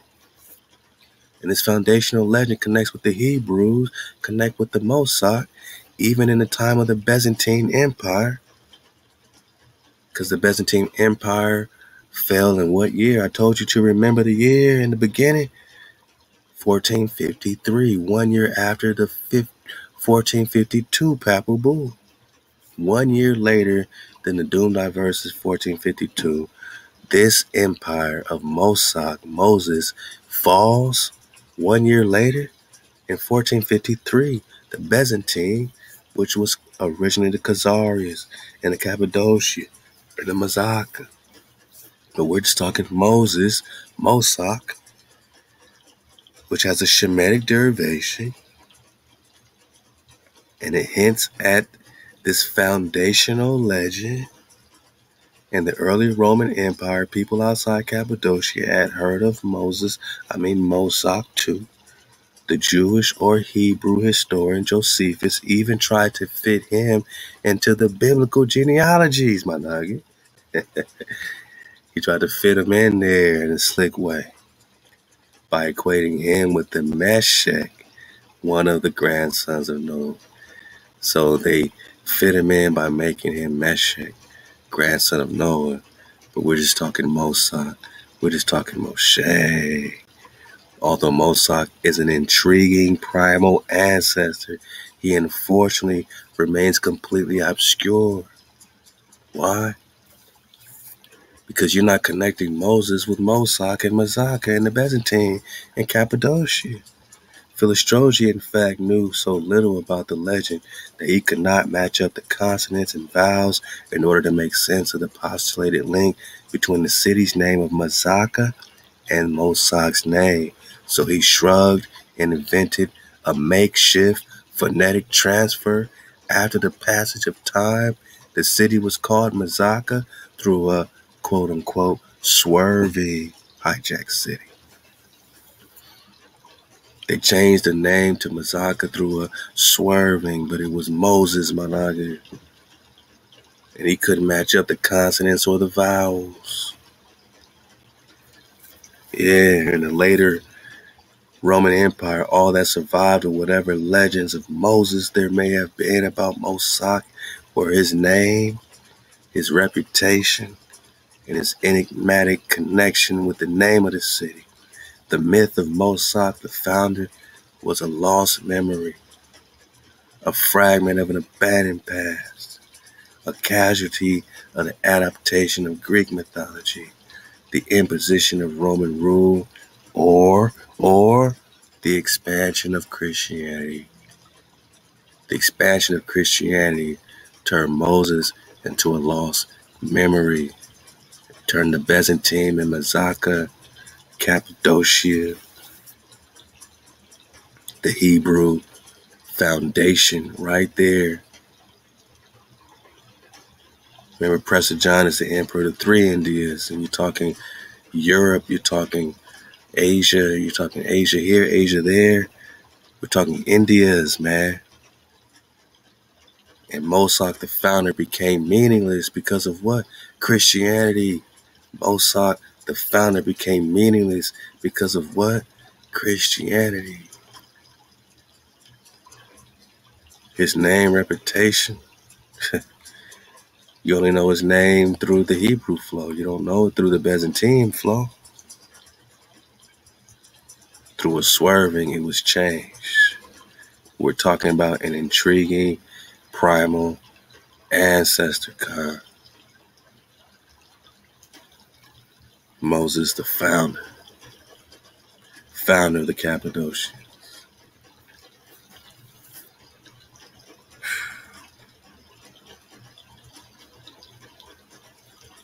A fragment of an abandoned past, a casualty of the adoption of Greek mythology, imposition of Roman rule, and the expansion of Christianity, my nuggets.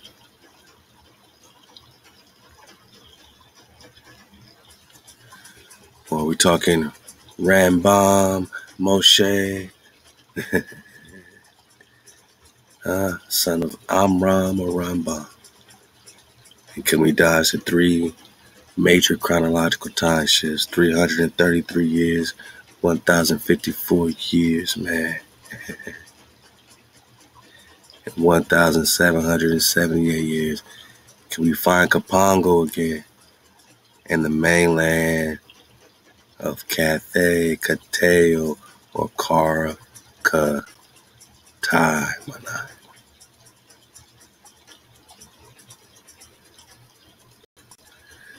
This has been the 133rd installment of the Prester John investigation. My nuggets, forever you keep the water flowing.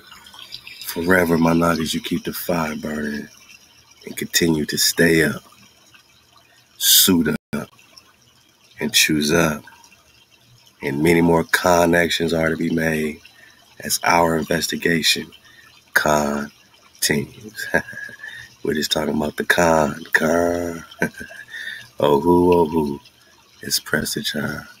Shalom, my cons, ThaWaDa for surfing away with a nugget, 9 above the barrier, cause ain't no stopping us now in the year of the dragon. Shalom, cons, ThaWaDa, Halal HaWah.